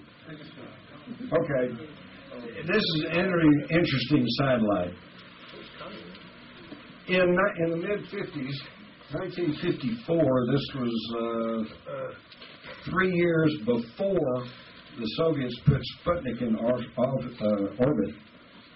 It was announced in the New York Times and various other publications. I couldn't believe this when I was researching for my book, Alien Agenda, so I went and looked it all up. It was in Time, Newsweek. They said they had just discovered 2 giant satellites orbiting the Earth at the equator. One of them was 600 miles out, one of them was 800 miles out, and they were traveling about 18,000 miles an hour. And they got the famous astronomer, Clyde Tombaugh, to set up a satellite watch system. They wanted, and while they were publicizing this, they wanted everybody in the world to set up their telescopes and help them spot these 2 satellites that were revolving around the Earth. And then some scientists were theorizing that they could use them as a stepping stone to the moon. In other words, they launch a rocket, they land on the first satellite, launch a rocket, land on the second one, and then use that one to go on out into space and go to the moon, okay? And then all reports on this stopped because they went away. Think about it, folks. What naturally could come into orbit around the Earth and then go away? It was all there, but you don't get told about this, so it didn't happen. Dropped in the old memory hole. Then we have, on December the 9th, 1949, a Japanese astronomer looked through his telescope at what appeared to be a giant explosion took place on Mars. The blast was followed by a luminescent cloud estimated 40 miles high. Now, what was that all about? That was all about because, again, it was reported that right after we had set off the nuclear bombs in Japan, they got the bright idea of maybe we could tell what other worlds are like by shooting a nuclear bomb up to Mars and setting it off, and then we could study the cloud formations and the dust and everything else. And there's no hard evidence to show that this happened, but you've got this astronomer who saw this giant explosion in 1949, and could this be one reason that the ETs came around? You know, what would you do if your neighbors started shooting, RPG rockets into your front yard? You'd go over to find out what was up, right? What are you doing? And this is, I think, in this theory, this is what happened when we set off the first atomic explosions, because when you set off a nuclear explosion, you're tampering with the basic molecular structure of the universe, and it goes far beyond just the immediate area of the blast. You got energy perturbations that go out through the entire universe. And I think somewhere somebody said, holy crap, the kids found the matches. And they came to find out what was going on because 1946 you had the fireballs over Sweden. 1947 you got the Roswell crash plus a spate of flying saucer stuff, and it continued unabated. By the way, just something else too, and this is a semi-theory. The facts are correct, but my conclusion, I'll have to admit, is just based on common sense. About 1952, the Air Force issued directives to shoot down any UFO.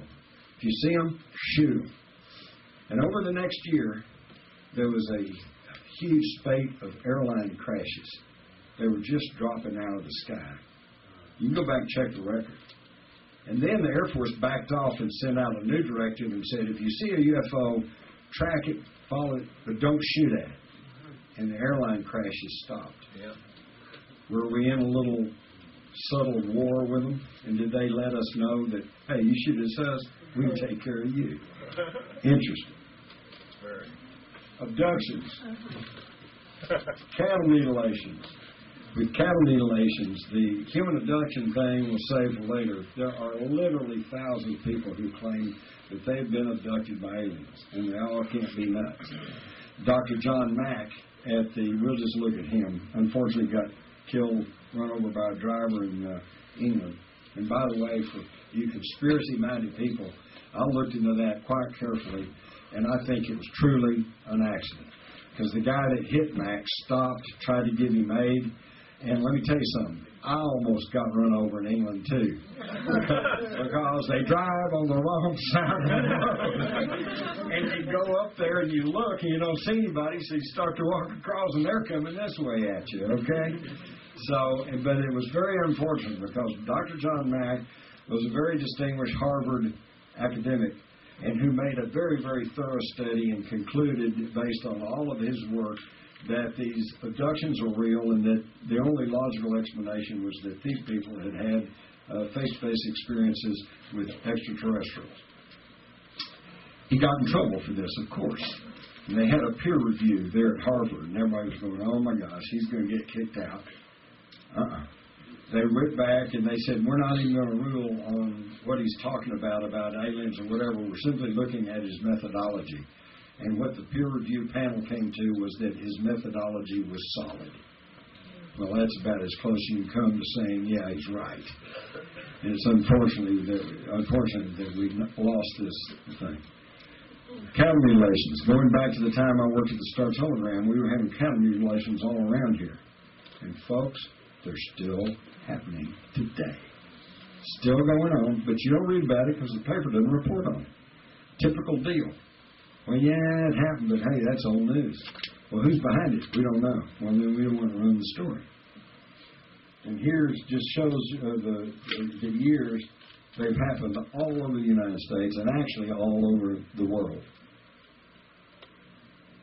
They cover many countries, many years, surgical precision, only at night.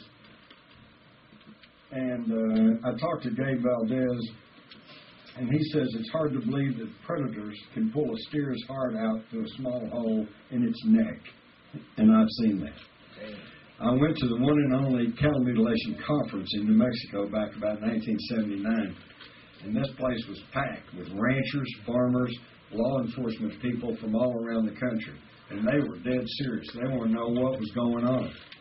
And a guy named Rommel, an FBI official, gets up before anything can be said and says, gentlemen, I'd like to tell you that we ask you not to say anything that might be used in a future court case.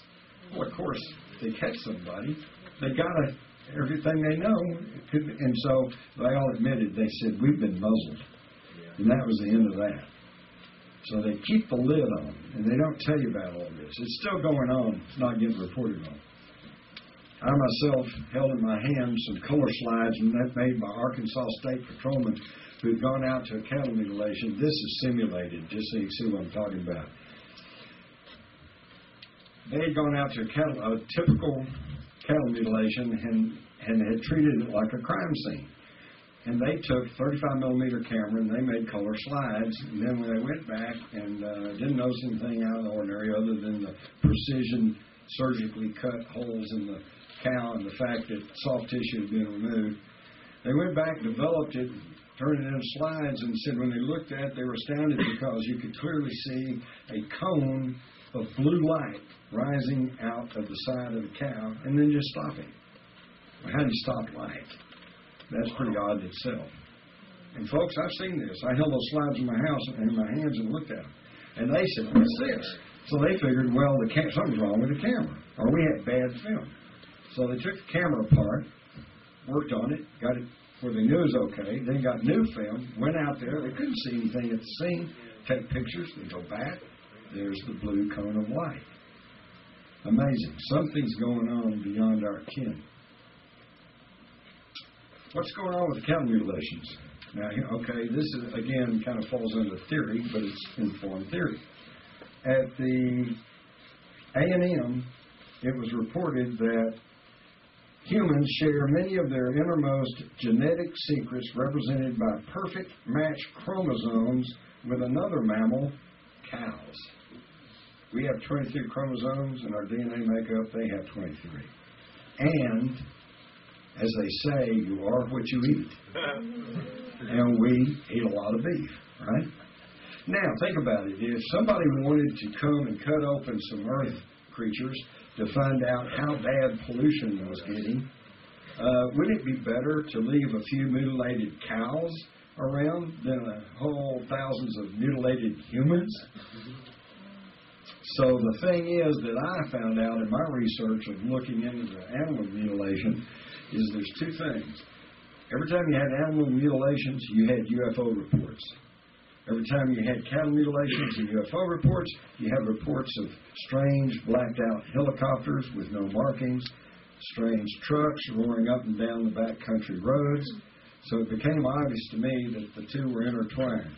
So where we are is either the cattle mutilations are being conducted by ETs and the U.S. government is secretly chasing around after them to figure out what they're up to, or the cattle mutilations are being conducted by the U.S. government with the ETs chasing around, trying to see what they're up to.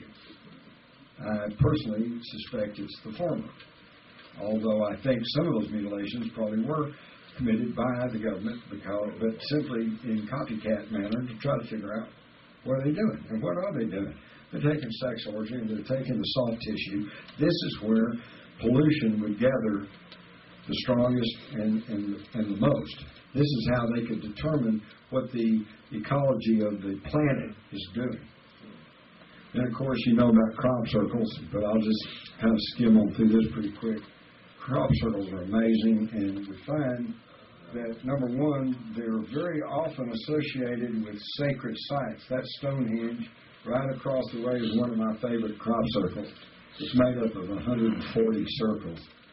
Now, look at that. Just look at it for a minute, and you tell me if two guys with a board and some string did that.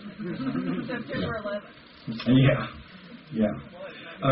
They finally said it was Doug and Dave, these two pub crawlers over in England. Once the story about the crop circles just grew and grew, and even the establishment media was beginning to talk about it, okay, then all of a sudden Doug and Dave came forward and said, oh, it was us. We go down to the pub, we get a little loaded, we go out with a string, we'd tromp it all around, and the media bought it. Okay, just like they bought Phoenix. Oh, it was military flares. Yeah, it was military flares. They dropped them at 10:30 at night, but that doesn't explain what flew over Phoenix at 8:30. Okay? So then they let the whole thing drop. They didn't have sense enough, the media did, to go back and simply check the record. The very year that Doug and Dave was public and said, yeah, we hoaxed 200 crop circles. If they'd simply gone and done their homework, they would have found there were 2,000 crop circles. And that they covered not only England, but America, Canada, Australia. Okay? So what? Doug and Dave are flying all over the place? Of course, you don't hear about Doug and Dave anymore because I forget one of them, Doug maybe, he died. So Dave couldn't go out there and do it all by himself now. Are there hoaxed crop circles? Yes, there are. But they go back through history. Here's a woodcut from talking about the mowing devil. So it's nothing really that new.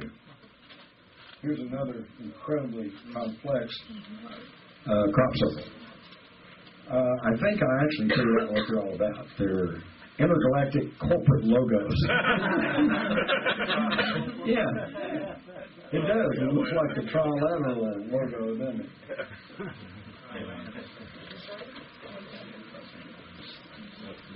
But it's easy enough to tell a legitimate crop circle from a hoax crop circle. Are there hoax crop circles? Yeah, there are. In fact, now there's groups of people over in England who get their jollies going out and trying to hoax as complicated a crop circle as they do.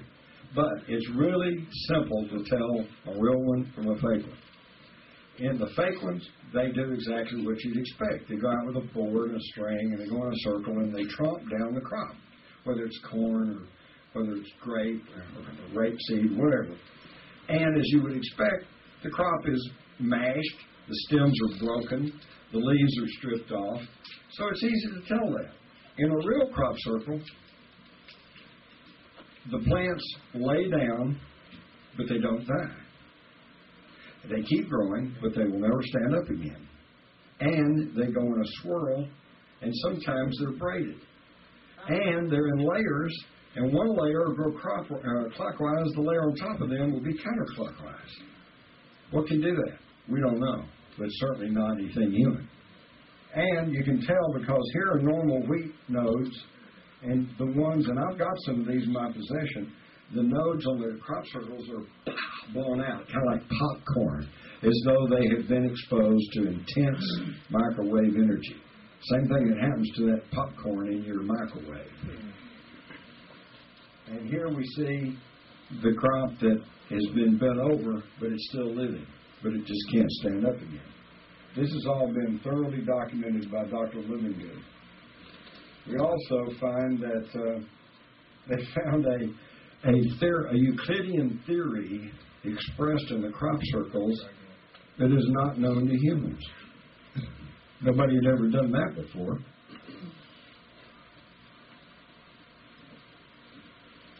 And they don't tell you about the best ones, such as this one at Chilbolton in 2001. Here's the Chilbolton Radio Telescope. In 1974, we sent this into space, which is a binary code that tells us that here's some binary numbers. That's telling the atomic elements. This tells us, gives us in binary code the makeup of human DNA. This gives a little body of a human, and this tells our solar system with the Earth offset. So it shows we come from the third planet from our sun. Okay, and in 2001, we get this sent back in the field across from the Chilbolton Radio Telescope. No, that's see the wheel tracks. Those are crop, but it's not real high. And they show us that they come from the third, fourth, fifth, and I guess sixth planets of their system. And look at their little figure.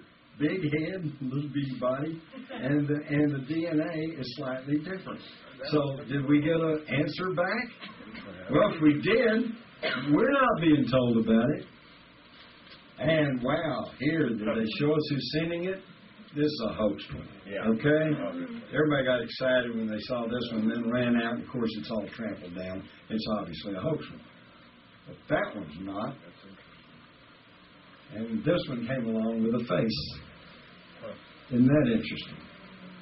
But in 2002, we got this one with a face and a formation that is in code, binary numbers, and it is translated as, "Beware the bearers of false gifts and their broken promises. Much pain, but still time. Believe there is good out there. We oppose deception.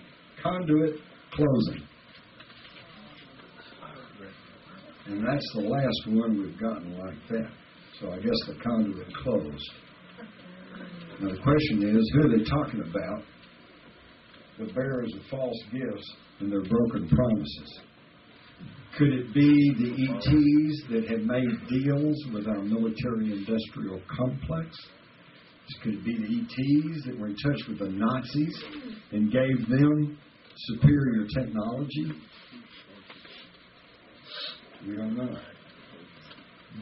One of the reasons we don't know is because there's been these conditioning programs. Now, let me explain what I'm talking about. In 1998, as they were clearing the Amazon rainforest, they discovered the Carubos, a Stone Age tribe. In the past, we would have rushed in there, said, "Here, put some clothes on, and by the way, here's a Bible." And the tax man will be right along.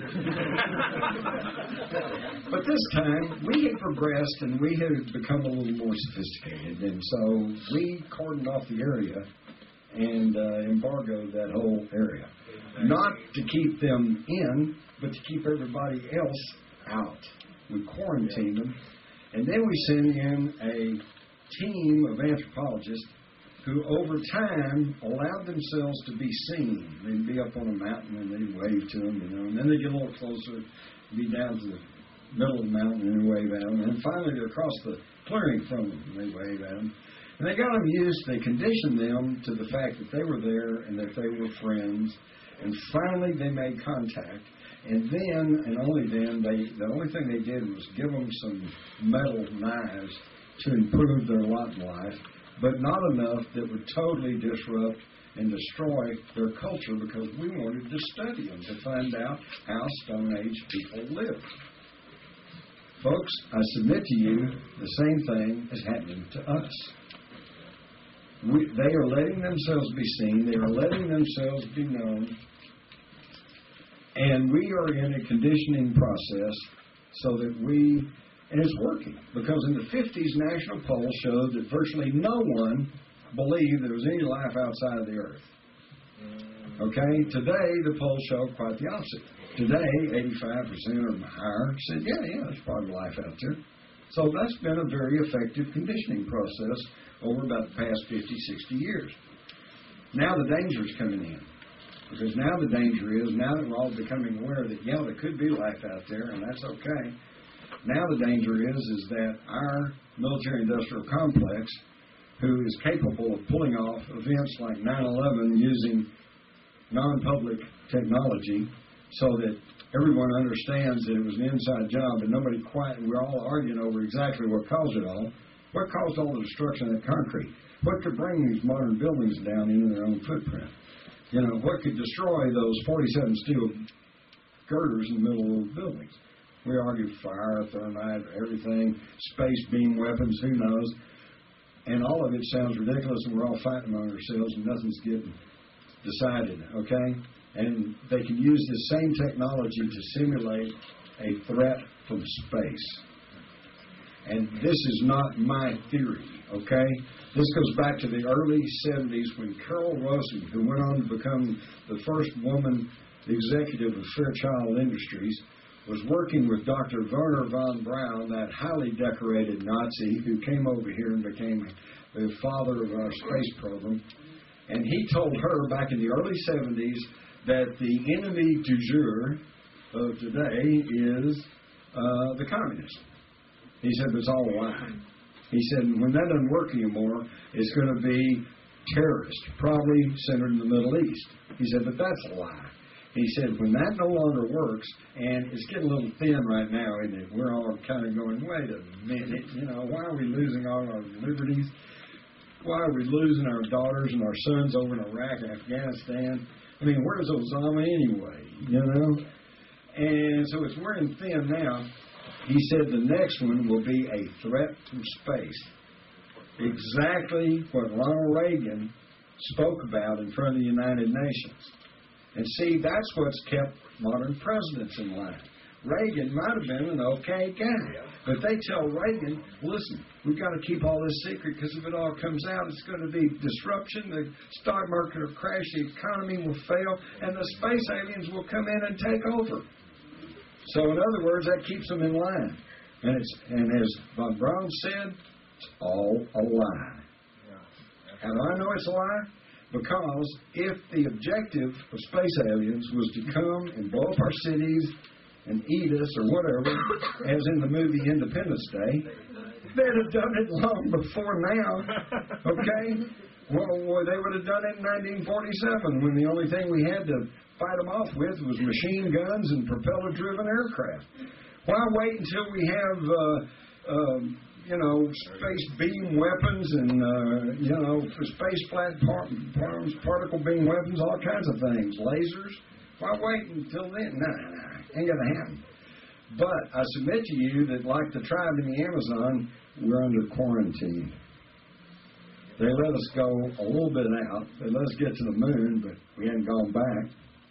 And we hadn't gone anywhere else. If we had the technology to get the moon in 1969, don't you think we could have gone to Mars by now? But we haven't. And believe me, it's not about the money. When they finally shut down the Apollo program and we didn't send anybody back out to the moon, we had 22 of those rockets, those Saturn rockets, ready to go. But we just stopped. And they tried to say, well, it's just too expensive. Well, that's like saying, well, we built this Rolls Royce, but we don't have any money for gas. Come on. Something's going on, and we're being lied to, as we always are.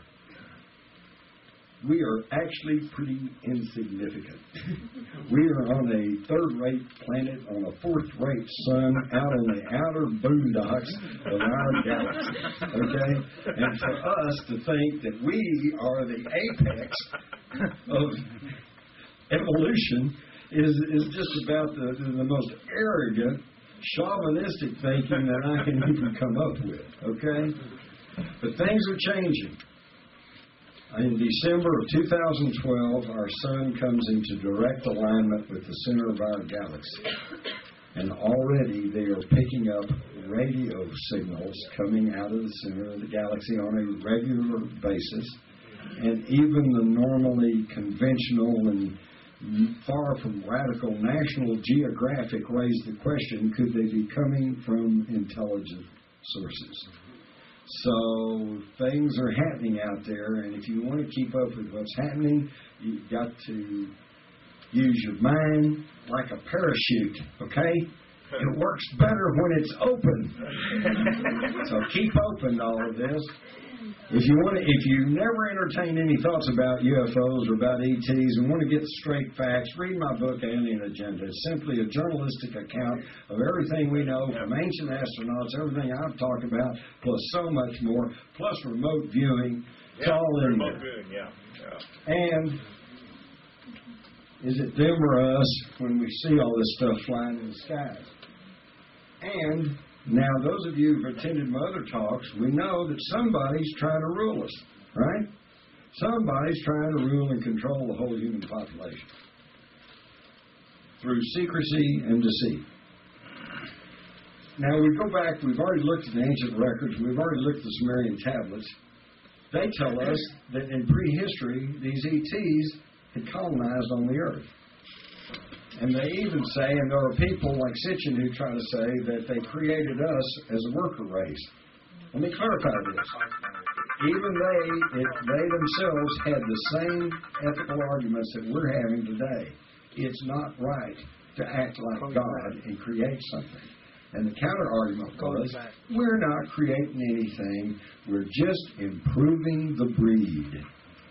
Well, wait a minute. Isn't that what we do with cows and horses, sheep, dogs, cats?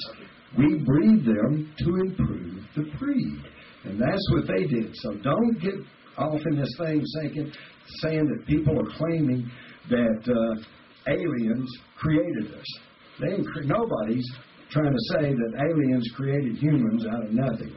What they're saying is that they took Neanderthal, they tweaked with his DNA, and they produced Cro-Magnon, modern man. And this is why, by the way, that they have never, and will never find the missing link. Because there is no missing link. They simply did, and of course, up until recently, nobody understood about cloning or genetic manipulation or whatever. But they did. They even explained how they did it. In the Sumerian tablets, it said they took the egg of a earth primitive female, shall we call her Lucy, and they impregnated it with the sperm of an Anunnaki male, and then implanted the fertilized egg in the womb of an Anunnaki female. She carried it to term, and then through cesarean section delivered a hybrid that they call the Adama, the Adam. Adam? Wait a minute. The first earth man. So they even explained how they did it. Of course, the problem was when they first read these ancient tablets, back in the 1800s when they were first discovered, they didn't have a clue about atoms, much less genetic splicing or genetic manipulation. So they simply said, oh, well, that's their gods and these are their mythology.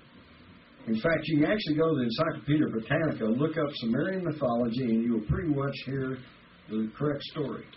But it's just the only difference is that they say, well, they're just making this up. It's mythology. And a growing number of scholars are now saying, no, it wasn't just made-up mythology. They were giving us our history, and this is what really happened. But we didn't understand that until recently when we could do genetic manipulation. Okay? So, assuming these ETs were on the earth way back then and they did all this, what happened to them? Did they all leave? Or did at least some of them stay behind? Well, how do we answer that? Real simple. We look at the historical record.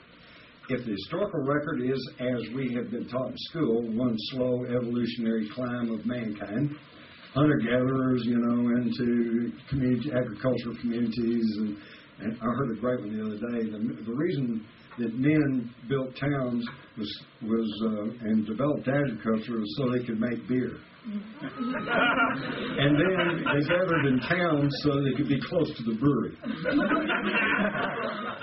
Makes sense to me. But then on up through city-states and nations and empires, okay? But hey, that's not what the historical record shows, does it? The record speaks for itself all the way back.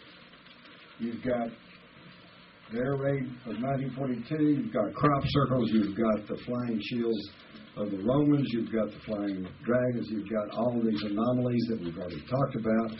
So, that means that some of them, at least, are still here. So, what does that mean? Well, there's three possibilities. Number one, we know through the historical record that some of them are still here.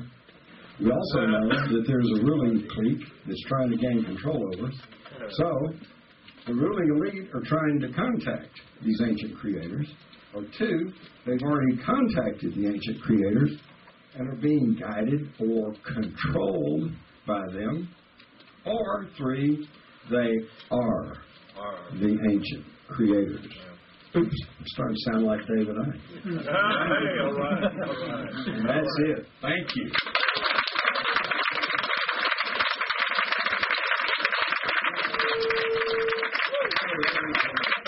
I know a lot of you have been sitting here a long time, and it's not going to bother me if you want to go move around or go find a... Oh, yeah. But I will throw it open for, if you got any questions, I will try to answer it. But be sure to shout out the question. I'm going to repeat it here so everybody can hear the question. Yes, sir. Please repeat the final slide. The three possibilities. Yeah, there they are. He said we could repeat the three possibilities.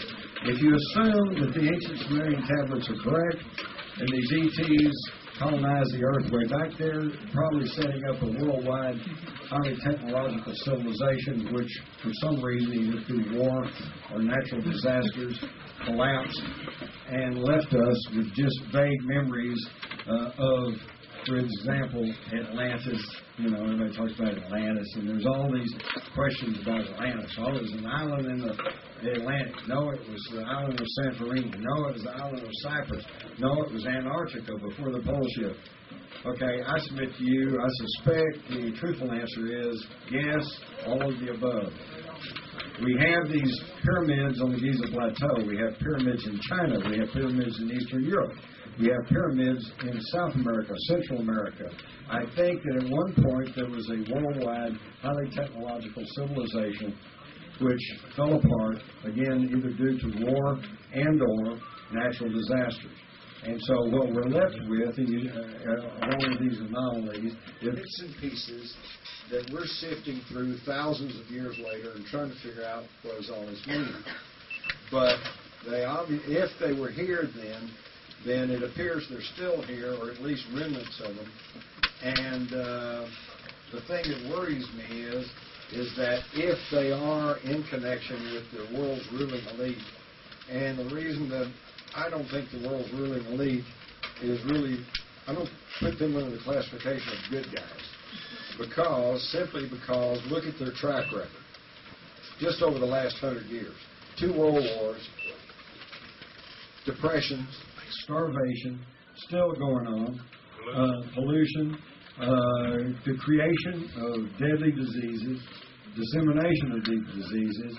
Are all of y'all aware that we may have narrowly missed a pandemic of avian flu thanks to some alert checks who decided to check the Baxter flu vaccine, which had been adulterated with the deadly avian flu and sent to 18 countries.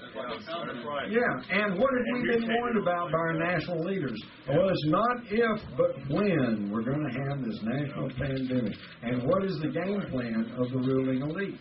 To cull the human population. And look what they're doing to the environment. Look what they're doing to the oceans. Look at what they're doing to our air. Is this the work of humans that care about the earth or about their fellow humans? I submit to you, no. Is it being done by aliens? I'm not saying that. But I'm saying here, if they're still here, then they're either working to contact the ancient ETs, or they're already in contact with them and are being guided or controlled by them, or they are. Old film footage of John D. Rockefeller singing like some old gospel. I mean, that is a great.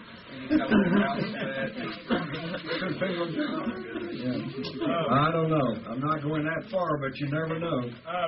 I think it would probably behoove you, Jim, to write a book about zero-point energy. But my question is, are you aware that the element bismuth is vital towards above unity devices? Y'all know what an above unity device is. It means it puts out more energy than what you put into it. Okay. What he's saying is, number one, that I should write something about 0-point energy. Well, number one, read The Rise of the Fourth Reich. Yeah. 0-point energy is in there. And what he's touching on here is the propulsion system of UFOs. They do not travel by jet, okay? Yeah. They operate through energy fields, okay? We all know the story. When the UFO comes over, the car stops. And when the UFO goes away, the car starts again. But nobody ever says, you got to turn on the ignition, and the car started back up. When the energy field comes over, if you can control gravity, you can control time. And when you get in this energy field, those pistons freeze and lock up and stop. That's the end of that. And then when the field goes away, they go back to pounding. Okay? That explains that. It also, explains missing time. All right? The guy says, I saw a UFO at 6 o'clock, and I drove home, and I didn't get home until 7 o'clock, but it's only 10 minutes to my house. Missing time. When he's in the energy field, time is stopped for him. Now think about that on your way home. ETs and or ruling elites who can manipulate time. Okay? And if you know for sure what's going to happen in the near future, think what kind of edge that gives you. Okay? Yes, ma'am. Isn't it probably in between 2 and 3 where the elite have the most of the Anunnaki blood and that are married all these years? Okay, she wants to know, in number 2, if they're already contacted, isn't there something to do then with the bloodline? Very astute. Absolutely. Every ruling elite back through the history of mankind has been concerned with the bloodline. Back to the ancient Sumerians, to the Babylonians, the Syrians, the Phoenicians, the Babylonians, the Egyptians, to the Caesars, to the royalty of Europe, and even now over into this country. You all are aware, aren't you, that Barack Hussein Obama is a cousin to Dick Cheney? Yes. That is not theory. That was pointed out by Dick Cheney's wife, Lynn. Okay? And that means then the Cheneys are somehow distantly related to the Bushes. The Bushes are directly related to John Kerry and to Al Gore, which means that the Gores and the Kerrys and the Bushes are all blood relations to the Windsors, the ruling family of England. And again, that's not a conspiracy theory, that's conspiracy fact. And in fact, almost all but a handful of U.S. presidents have all been some way related. So in other words, right on down to the Nazis, everybody is concerned with the bloodline. Who's your daddy? Okay? And why is that? I submit to you because it goes back to what the Sumerian tablets talk about when kingship was brought to the humans. They decided they had a problem. They didn't want to dirty their hands with messing with the humans. So they take these hybrids that they were creating, and they would make them the leaders, the kings, the overseers.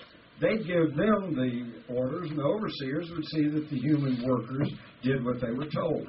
And this has become racial memory and has traveled all the way down till today when they say, if you're of the bloodline, then you are fit to rule.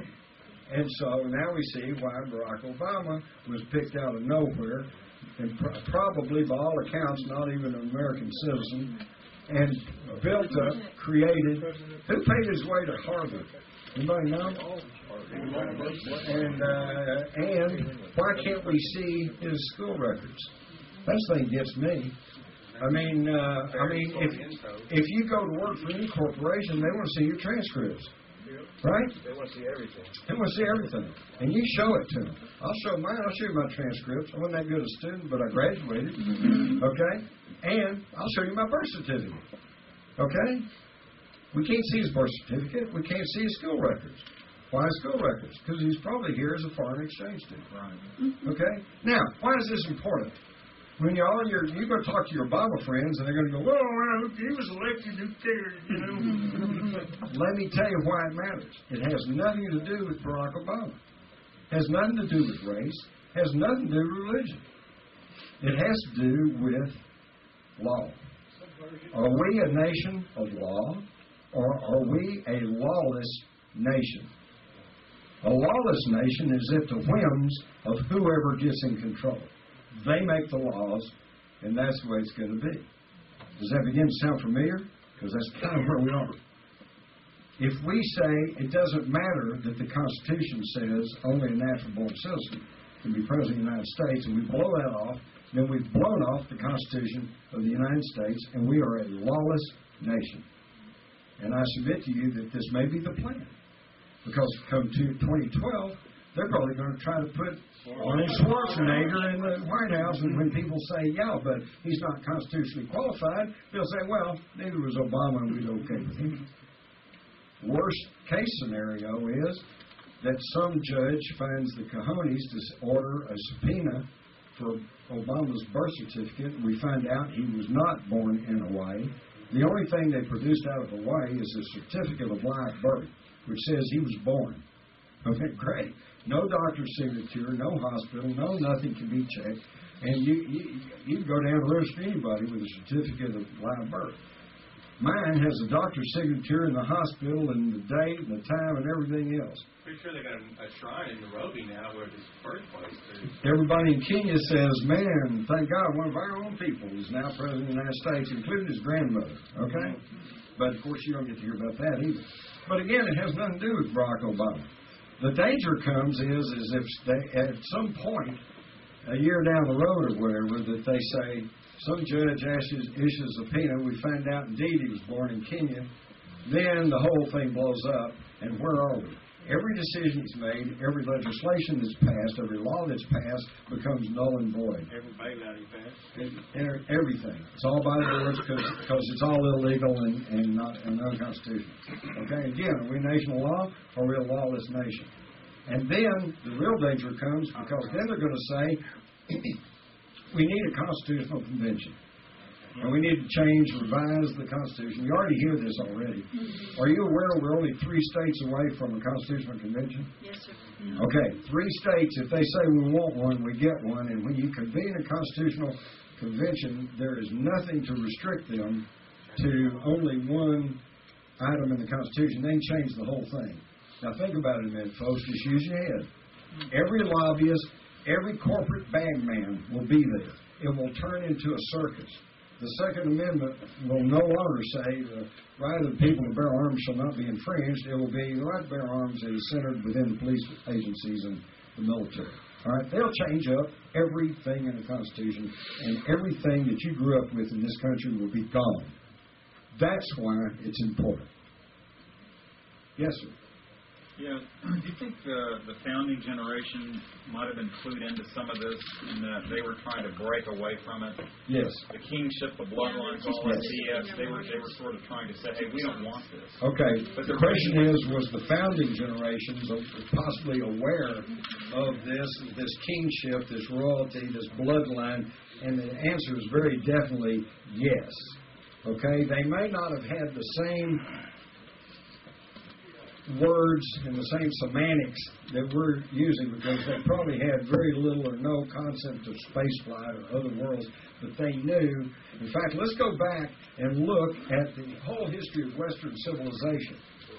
Nobody will argue with the fact that it began between the Tigris-Euphrates rivers, which is exactly where the Anunnaki was. Then it spread northward into the Caucasus mountain regions and then there was now eastern Russia and then into western Europe. And then it moved south concurrently into Palestine and then into Egypt, then into Greece, and then into Rome, and then into western Europe. And then it went to the British Isles. And then when all that's filled up, they discovered America. They came over and they filled up the east coast of the United States. And during the 1800s, it was one western migration. They all moved and filled up the whole North American continent. Why was everybody moving? Well, history makes no secret about it. They were all kept moving westward to escape religious and political tyranny. These folks have been trying to grab hold of us since the year 1. And we just moved. Okay? When they got tired of Boss Tweed telling them what to do in New York, they moved to Kentucky. All right? And when they got tired of the Kentucky legislature trying to tell them what to do and how to live, they moved to Kansas. And the same thing happened, and they moved to California. Folks, the problem is there's no place left to go. We can't just run away from them anymore.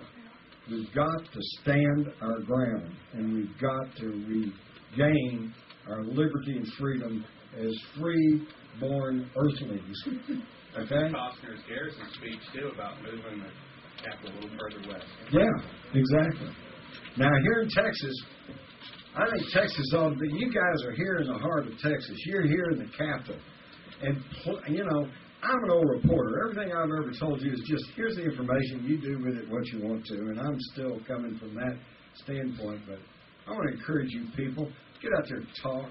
Let's regain control over Texas. I love Texas. Holy cow, what a great place. We got everything you want and, yeah, some stuff you don't want. But we got a great deal going here. We got resources, we got oil and gas, we got mountains, we got forest, we got seacoast, we got tropical thing, we got desert, you name it, we got it. What a great place. Why should we give all this up and let somebody in Zurich or the New World Order headquarters in Colorado tell us how to run this country? Our forefathers came here, they chased Santa Anna out, and this isn't a racial thing, okay? There are millions of Hispanic people in Texas, and they're good Texans. They're our neighbors. They're fine, man. There's African American people living here in Texas, and they're good Texans. And their ancestors, it was their blood and sweat that built the place. Okay, And there's been injustices in the past, but we've hopefully gotten over that. Let's just start working together. And let's throw out the carpetbaggers and the people who would want to tyrannize us. And I'll tell you, a good starting place is, for God's sakes, never let them take your weapons. It's the only thing that's kept us as free as we are. And the Founding Fathers knew this. Just go read the Federalist Papers. When they said the right of the public to bear arms had nothing to do with hunting or sportsmanship or target shooting, they were very explicit. They said this is what a free man must have the right to overthrow a tyrannical government. And ours, I hate to say it, is getting tyrannical. When they tell you can't grow a garden, when they tell you have to take a shot and a vaccination, which is proven to be dangerous at best, when they tell you you have to do this and you have to do that, that's tyranny. Okay? I don't care if it's a church or a political party or a government spokesman. When somebody tells you you can do this or you must do this and you cannot do that, that's tyranny. And we've got to resist it. And you guys are right here. A lot of you are younger folks. You're going to have to take up the banner. You're going to have to keep going, man. I'm getting old and worn out.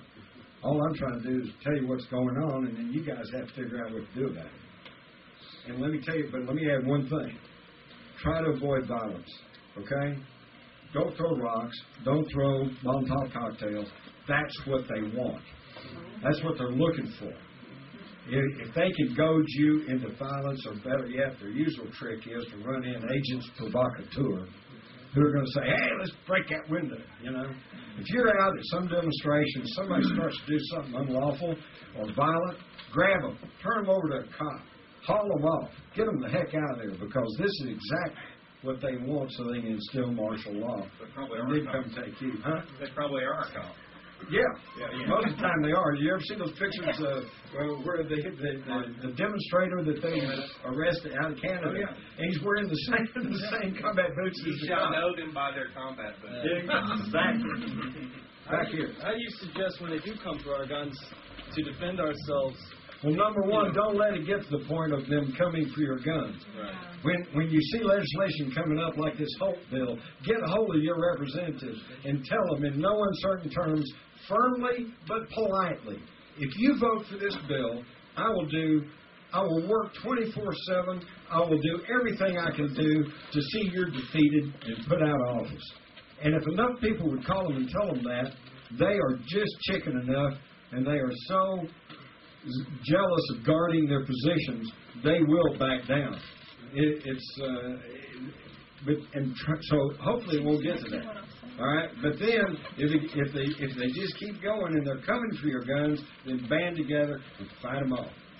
Alexander Solzhenitsyn, okay, writing about the Gulag in Russia, made the comment, and I'm paraphrasing, but he said we'd sit around in the Gulag and we'd bemoan the fact that if at a certain point, when they came for people in the middle of the night and crashed down, knocked down the door, and were taking people, if we gathered up shovels and axe handles and tie rods or whatever and gone out there and killed them in the hallway, they would have hesitated to come around and take our neighbors, and we could have stopped it right there.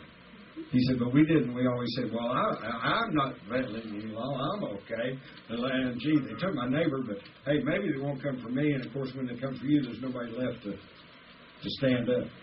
Now, I don't want it to get to that. That's why I'm trying to get you people to get off your tails right now and do something about it before it gets to that. But if it gets to that, you got to stop them in the hallways. Don't wait until they take you to camp, because then your chances of stopping it are zip to none. There's a lot of excitement and energy around all the sovereignty movement stuff going on in these states. And our Governor, Pontius Perry, even has... I'm going to steal that. I'm going to steal that. Well, even he supposedly has been coming on board with the excitement and the energy of this sovereignty movement. And what you're saying right here is my fear is that it's going to get flipped on us. Right. That's a good fear. It's all bullshit. They're going to get feared. Remember when they beat you up and arrest you for wearing a peace sign? And now little kids run around with peace signs. They co-opted it, okay? And they're going to do the same thing with this with the sovereignty thing, well, to protect your sovereignty, vote for this anti-gun bill, Organic. We're all going to, green, this environmental thing. My God, most of you people probably been in on the green movement since before it was the green movement, but you know how they're turning that around. Now it's, you got to do this, you got to do that, you can't do this, you can't do that. It's all to protect the environment. Okay? It used to be to protect the kids. They always got some excuse. Aren't the states sovereign already? The states are sovereign, but we got to regain it. Wouldn't this be like an opportunity for them to turn it against us? That's like he's saying right there. Just by put it up for vote, it's out. And they vote it down like they did in New Hampshire. And then flip it right there. You've got to be on top of this. Look at California. The majority of voters voted to legalize medical marijuana. And within a month, the feds were busting the marijuana outlets because they said, well, that was for state law. This is federal law. Well, excuse me, where does it all start? It starts here. Let me tell you what you need to do. You need to do like a county sheriff did up in, I think, Idaho. He sent a public notice out and said any officer of the federal government that violates the Constitution of the United States, his deputies were going to be out and escort them to the county line because they were no longer welcome in that county. This is the kind of standing tall that we've got to start exercising. One last thing on Zechariah Sitchin, for instance, in the Sumerian tablets. Do you have any caution about Zechariah in that he's really elaborate on his storyline? Okay, he's asked me about Zechariah Sitchin. I'm sure a lot of you have read Sitchin. I have met Sitchin. At one point, he literally ran away from me because he did not want to answer my question. My question was kind of naive because this was years ago, and I thought it was a legitimate question. I was just going to say to Zechariah Sitchin, well, did they all leave or did they all stay? And if they stayed, where are they? He doesn't want to answer that. I'm only going to say this. Read Sitchin, take it as input, but don't take that as the final word. Y'all may know my friend Linda Moulton Howe. Yes, sir. She tells me that at one point she sat across from Sitchin, looked him right in the eye, and said, "Have you ever worked for the CIA?" And he would not answer her. Okay? So I would be, hey, don't trust anybody. Don't even trust me. I'm telling you what I know. I'm showing you what I know. I'm talking real openly with you. But don't trust me. Go out and do your own legwork. And basically, no, don't take everything. I know people who are Sumerian language scholars and cuneiform, can read cuneiform, and they don't always agree with Sitchin's interpretations or translations. Nothing too serious, but there are some problems there. So you've got to be careful because everybody, except me, has an agenda.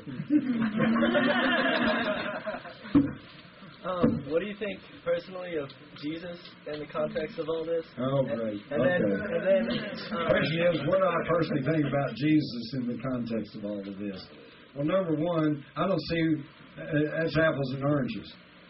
If Jesus lived and if Jesus did his ministry, and if he was the forerunner of what has come to be known as the Christ consciousness, which is love your neighbor, and then so what?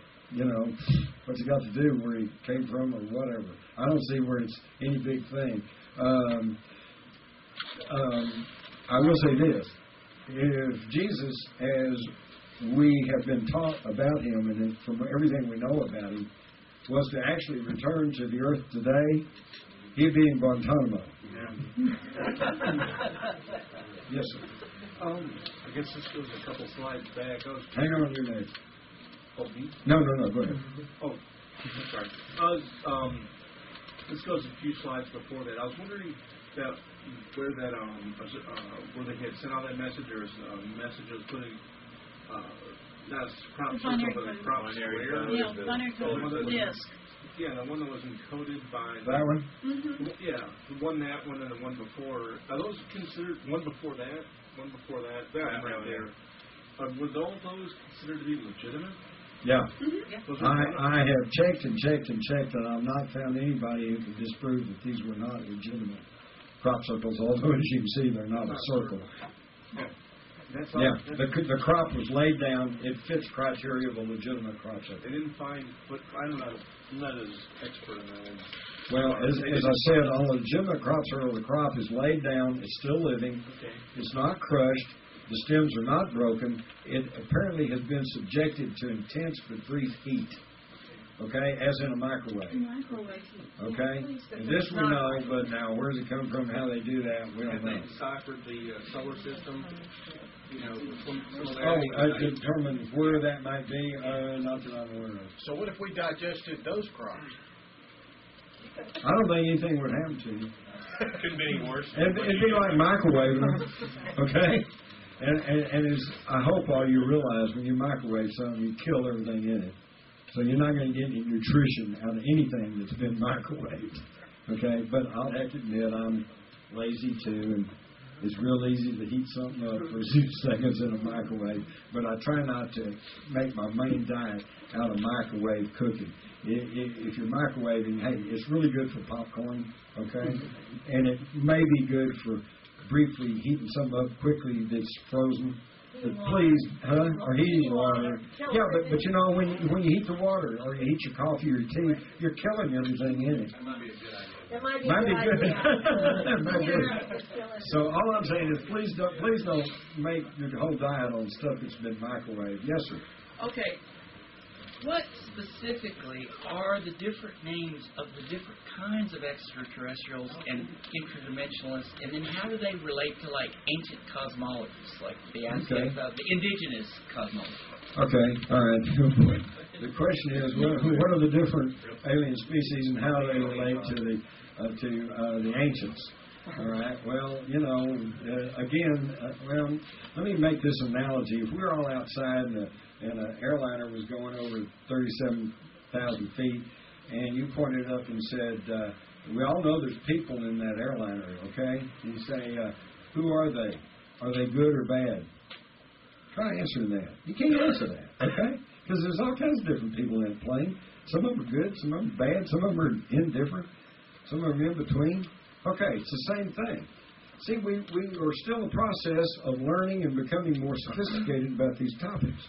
In the 50s, the big question was, do they come from Mars or do they come from Venus? All right, well, we got a little more sophisticated. So by the 70s and 80s, the question was, do they come from Alpha Centauri or Zeta Reticuli 4? And today, we're even a little more sophisticated. Now you got really credible thinking scientists and people who will actually talk about it, who say, well, do they come from another dimension? Do they come from another time? And I'm here to tell you the answer. The answer is yes. All of the above. Okay, we're dealing with various groups. Some of them have their own imperatives, which may not be, conducive to the best interest of humans. But as I said before, obviously, overt hostility is not one of them.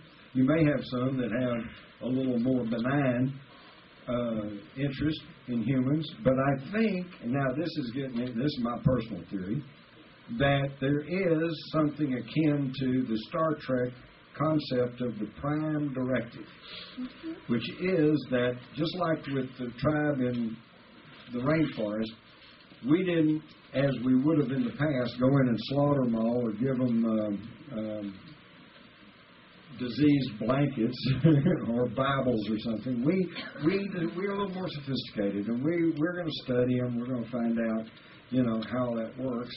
And so I think we have gained in sophistication and knowledge, and I think that now we understand that it's not right to interfere with the natural evolution of the species. And I think that if they are advanced enough from us to have this space travel, intergalactic space travel, faster than light technology, then they're probably advanced enough to understand that it's not proper to meddle or to interfere with the natural evolution of a species. Now, whether that's a law, as we understand a law, in that if you violate it, the cops will come get you, I don't know. It may be more of just an agreement that everybody of good heart agrees that we're not going to do that, okay? But then that leaves open the question, then why do we have things like Roswell? Was that truly an accident?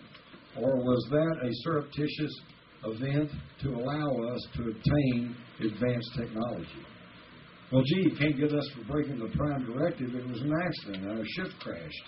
That'll give you something to think about. There's all kinds of ramifications to this. Okay?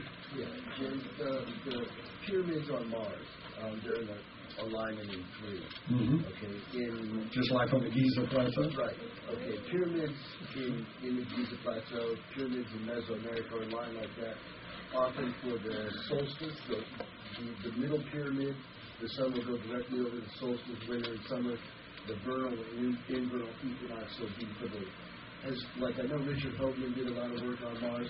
Do you know anybody that's trying to do a correlate on Mars to see if it's the same thing happening on Mars? All right, he's asking if I know of anybody that's trying to correlate the positions of the pyramids on Mars with the pyramids on Earth, and other than the fact that they do seem to be in the same alignment and configuration, no, I don't know of anybody that's done all of the in-depth work on it, but let me tell you something that's going to blow your mind away, okay?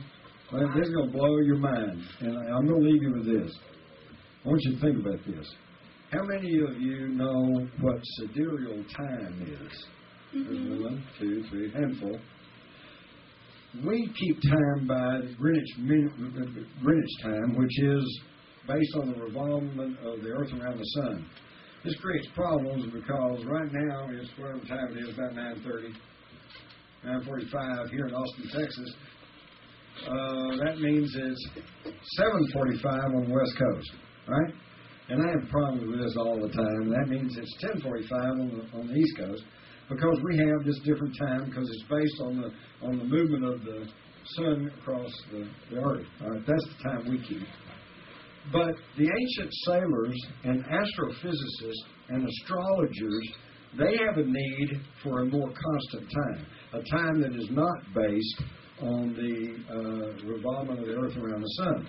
So they came up with sidereal time, which is based on the positions of the constellations. Okay? Because the constellations never change. Now, the sidereal time is broken into 24-hour segments, just like our time. So now I hope you understand sidereal time.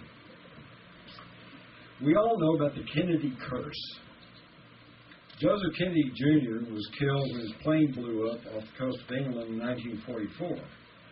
John F. Kennedy was killed by gunfire in Dallas in 1963. Robert Kennedy was killed in an assassination in Los Angeles in 1968. And JFK Jr. died in a plane crash in 1999.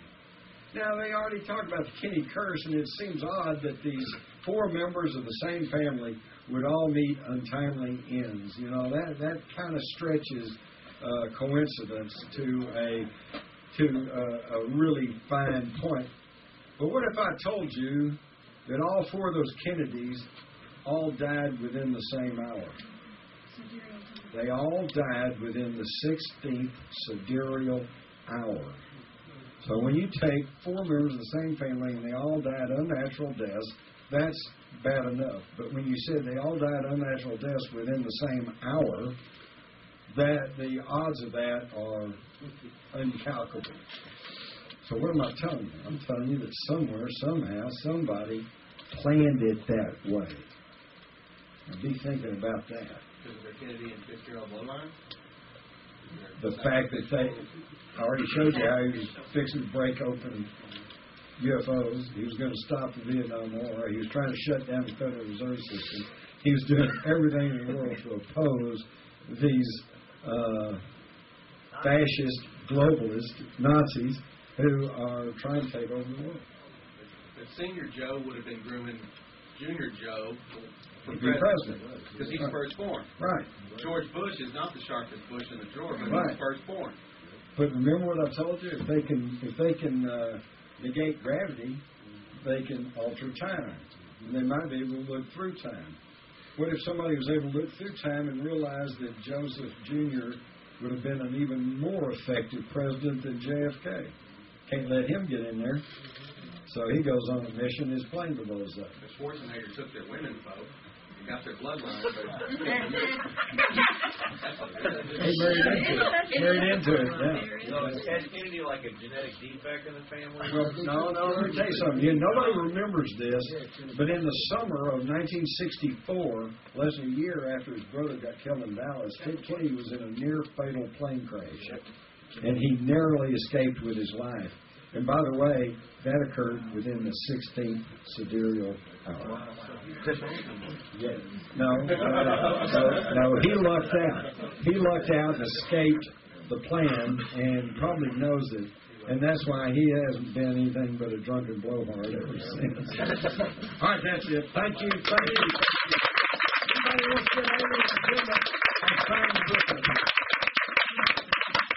Yeah, please support Brave New Books. They've got all his books here. It doesn't have to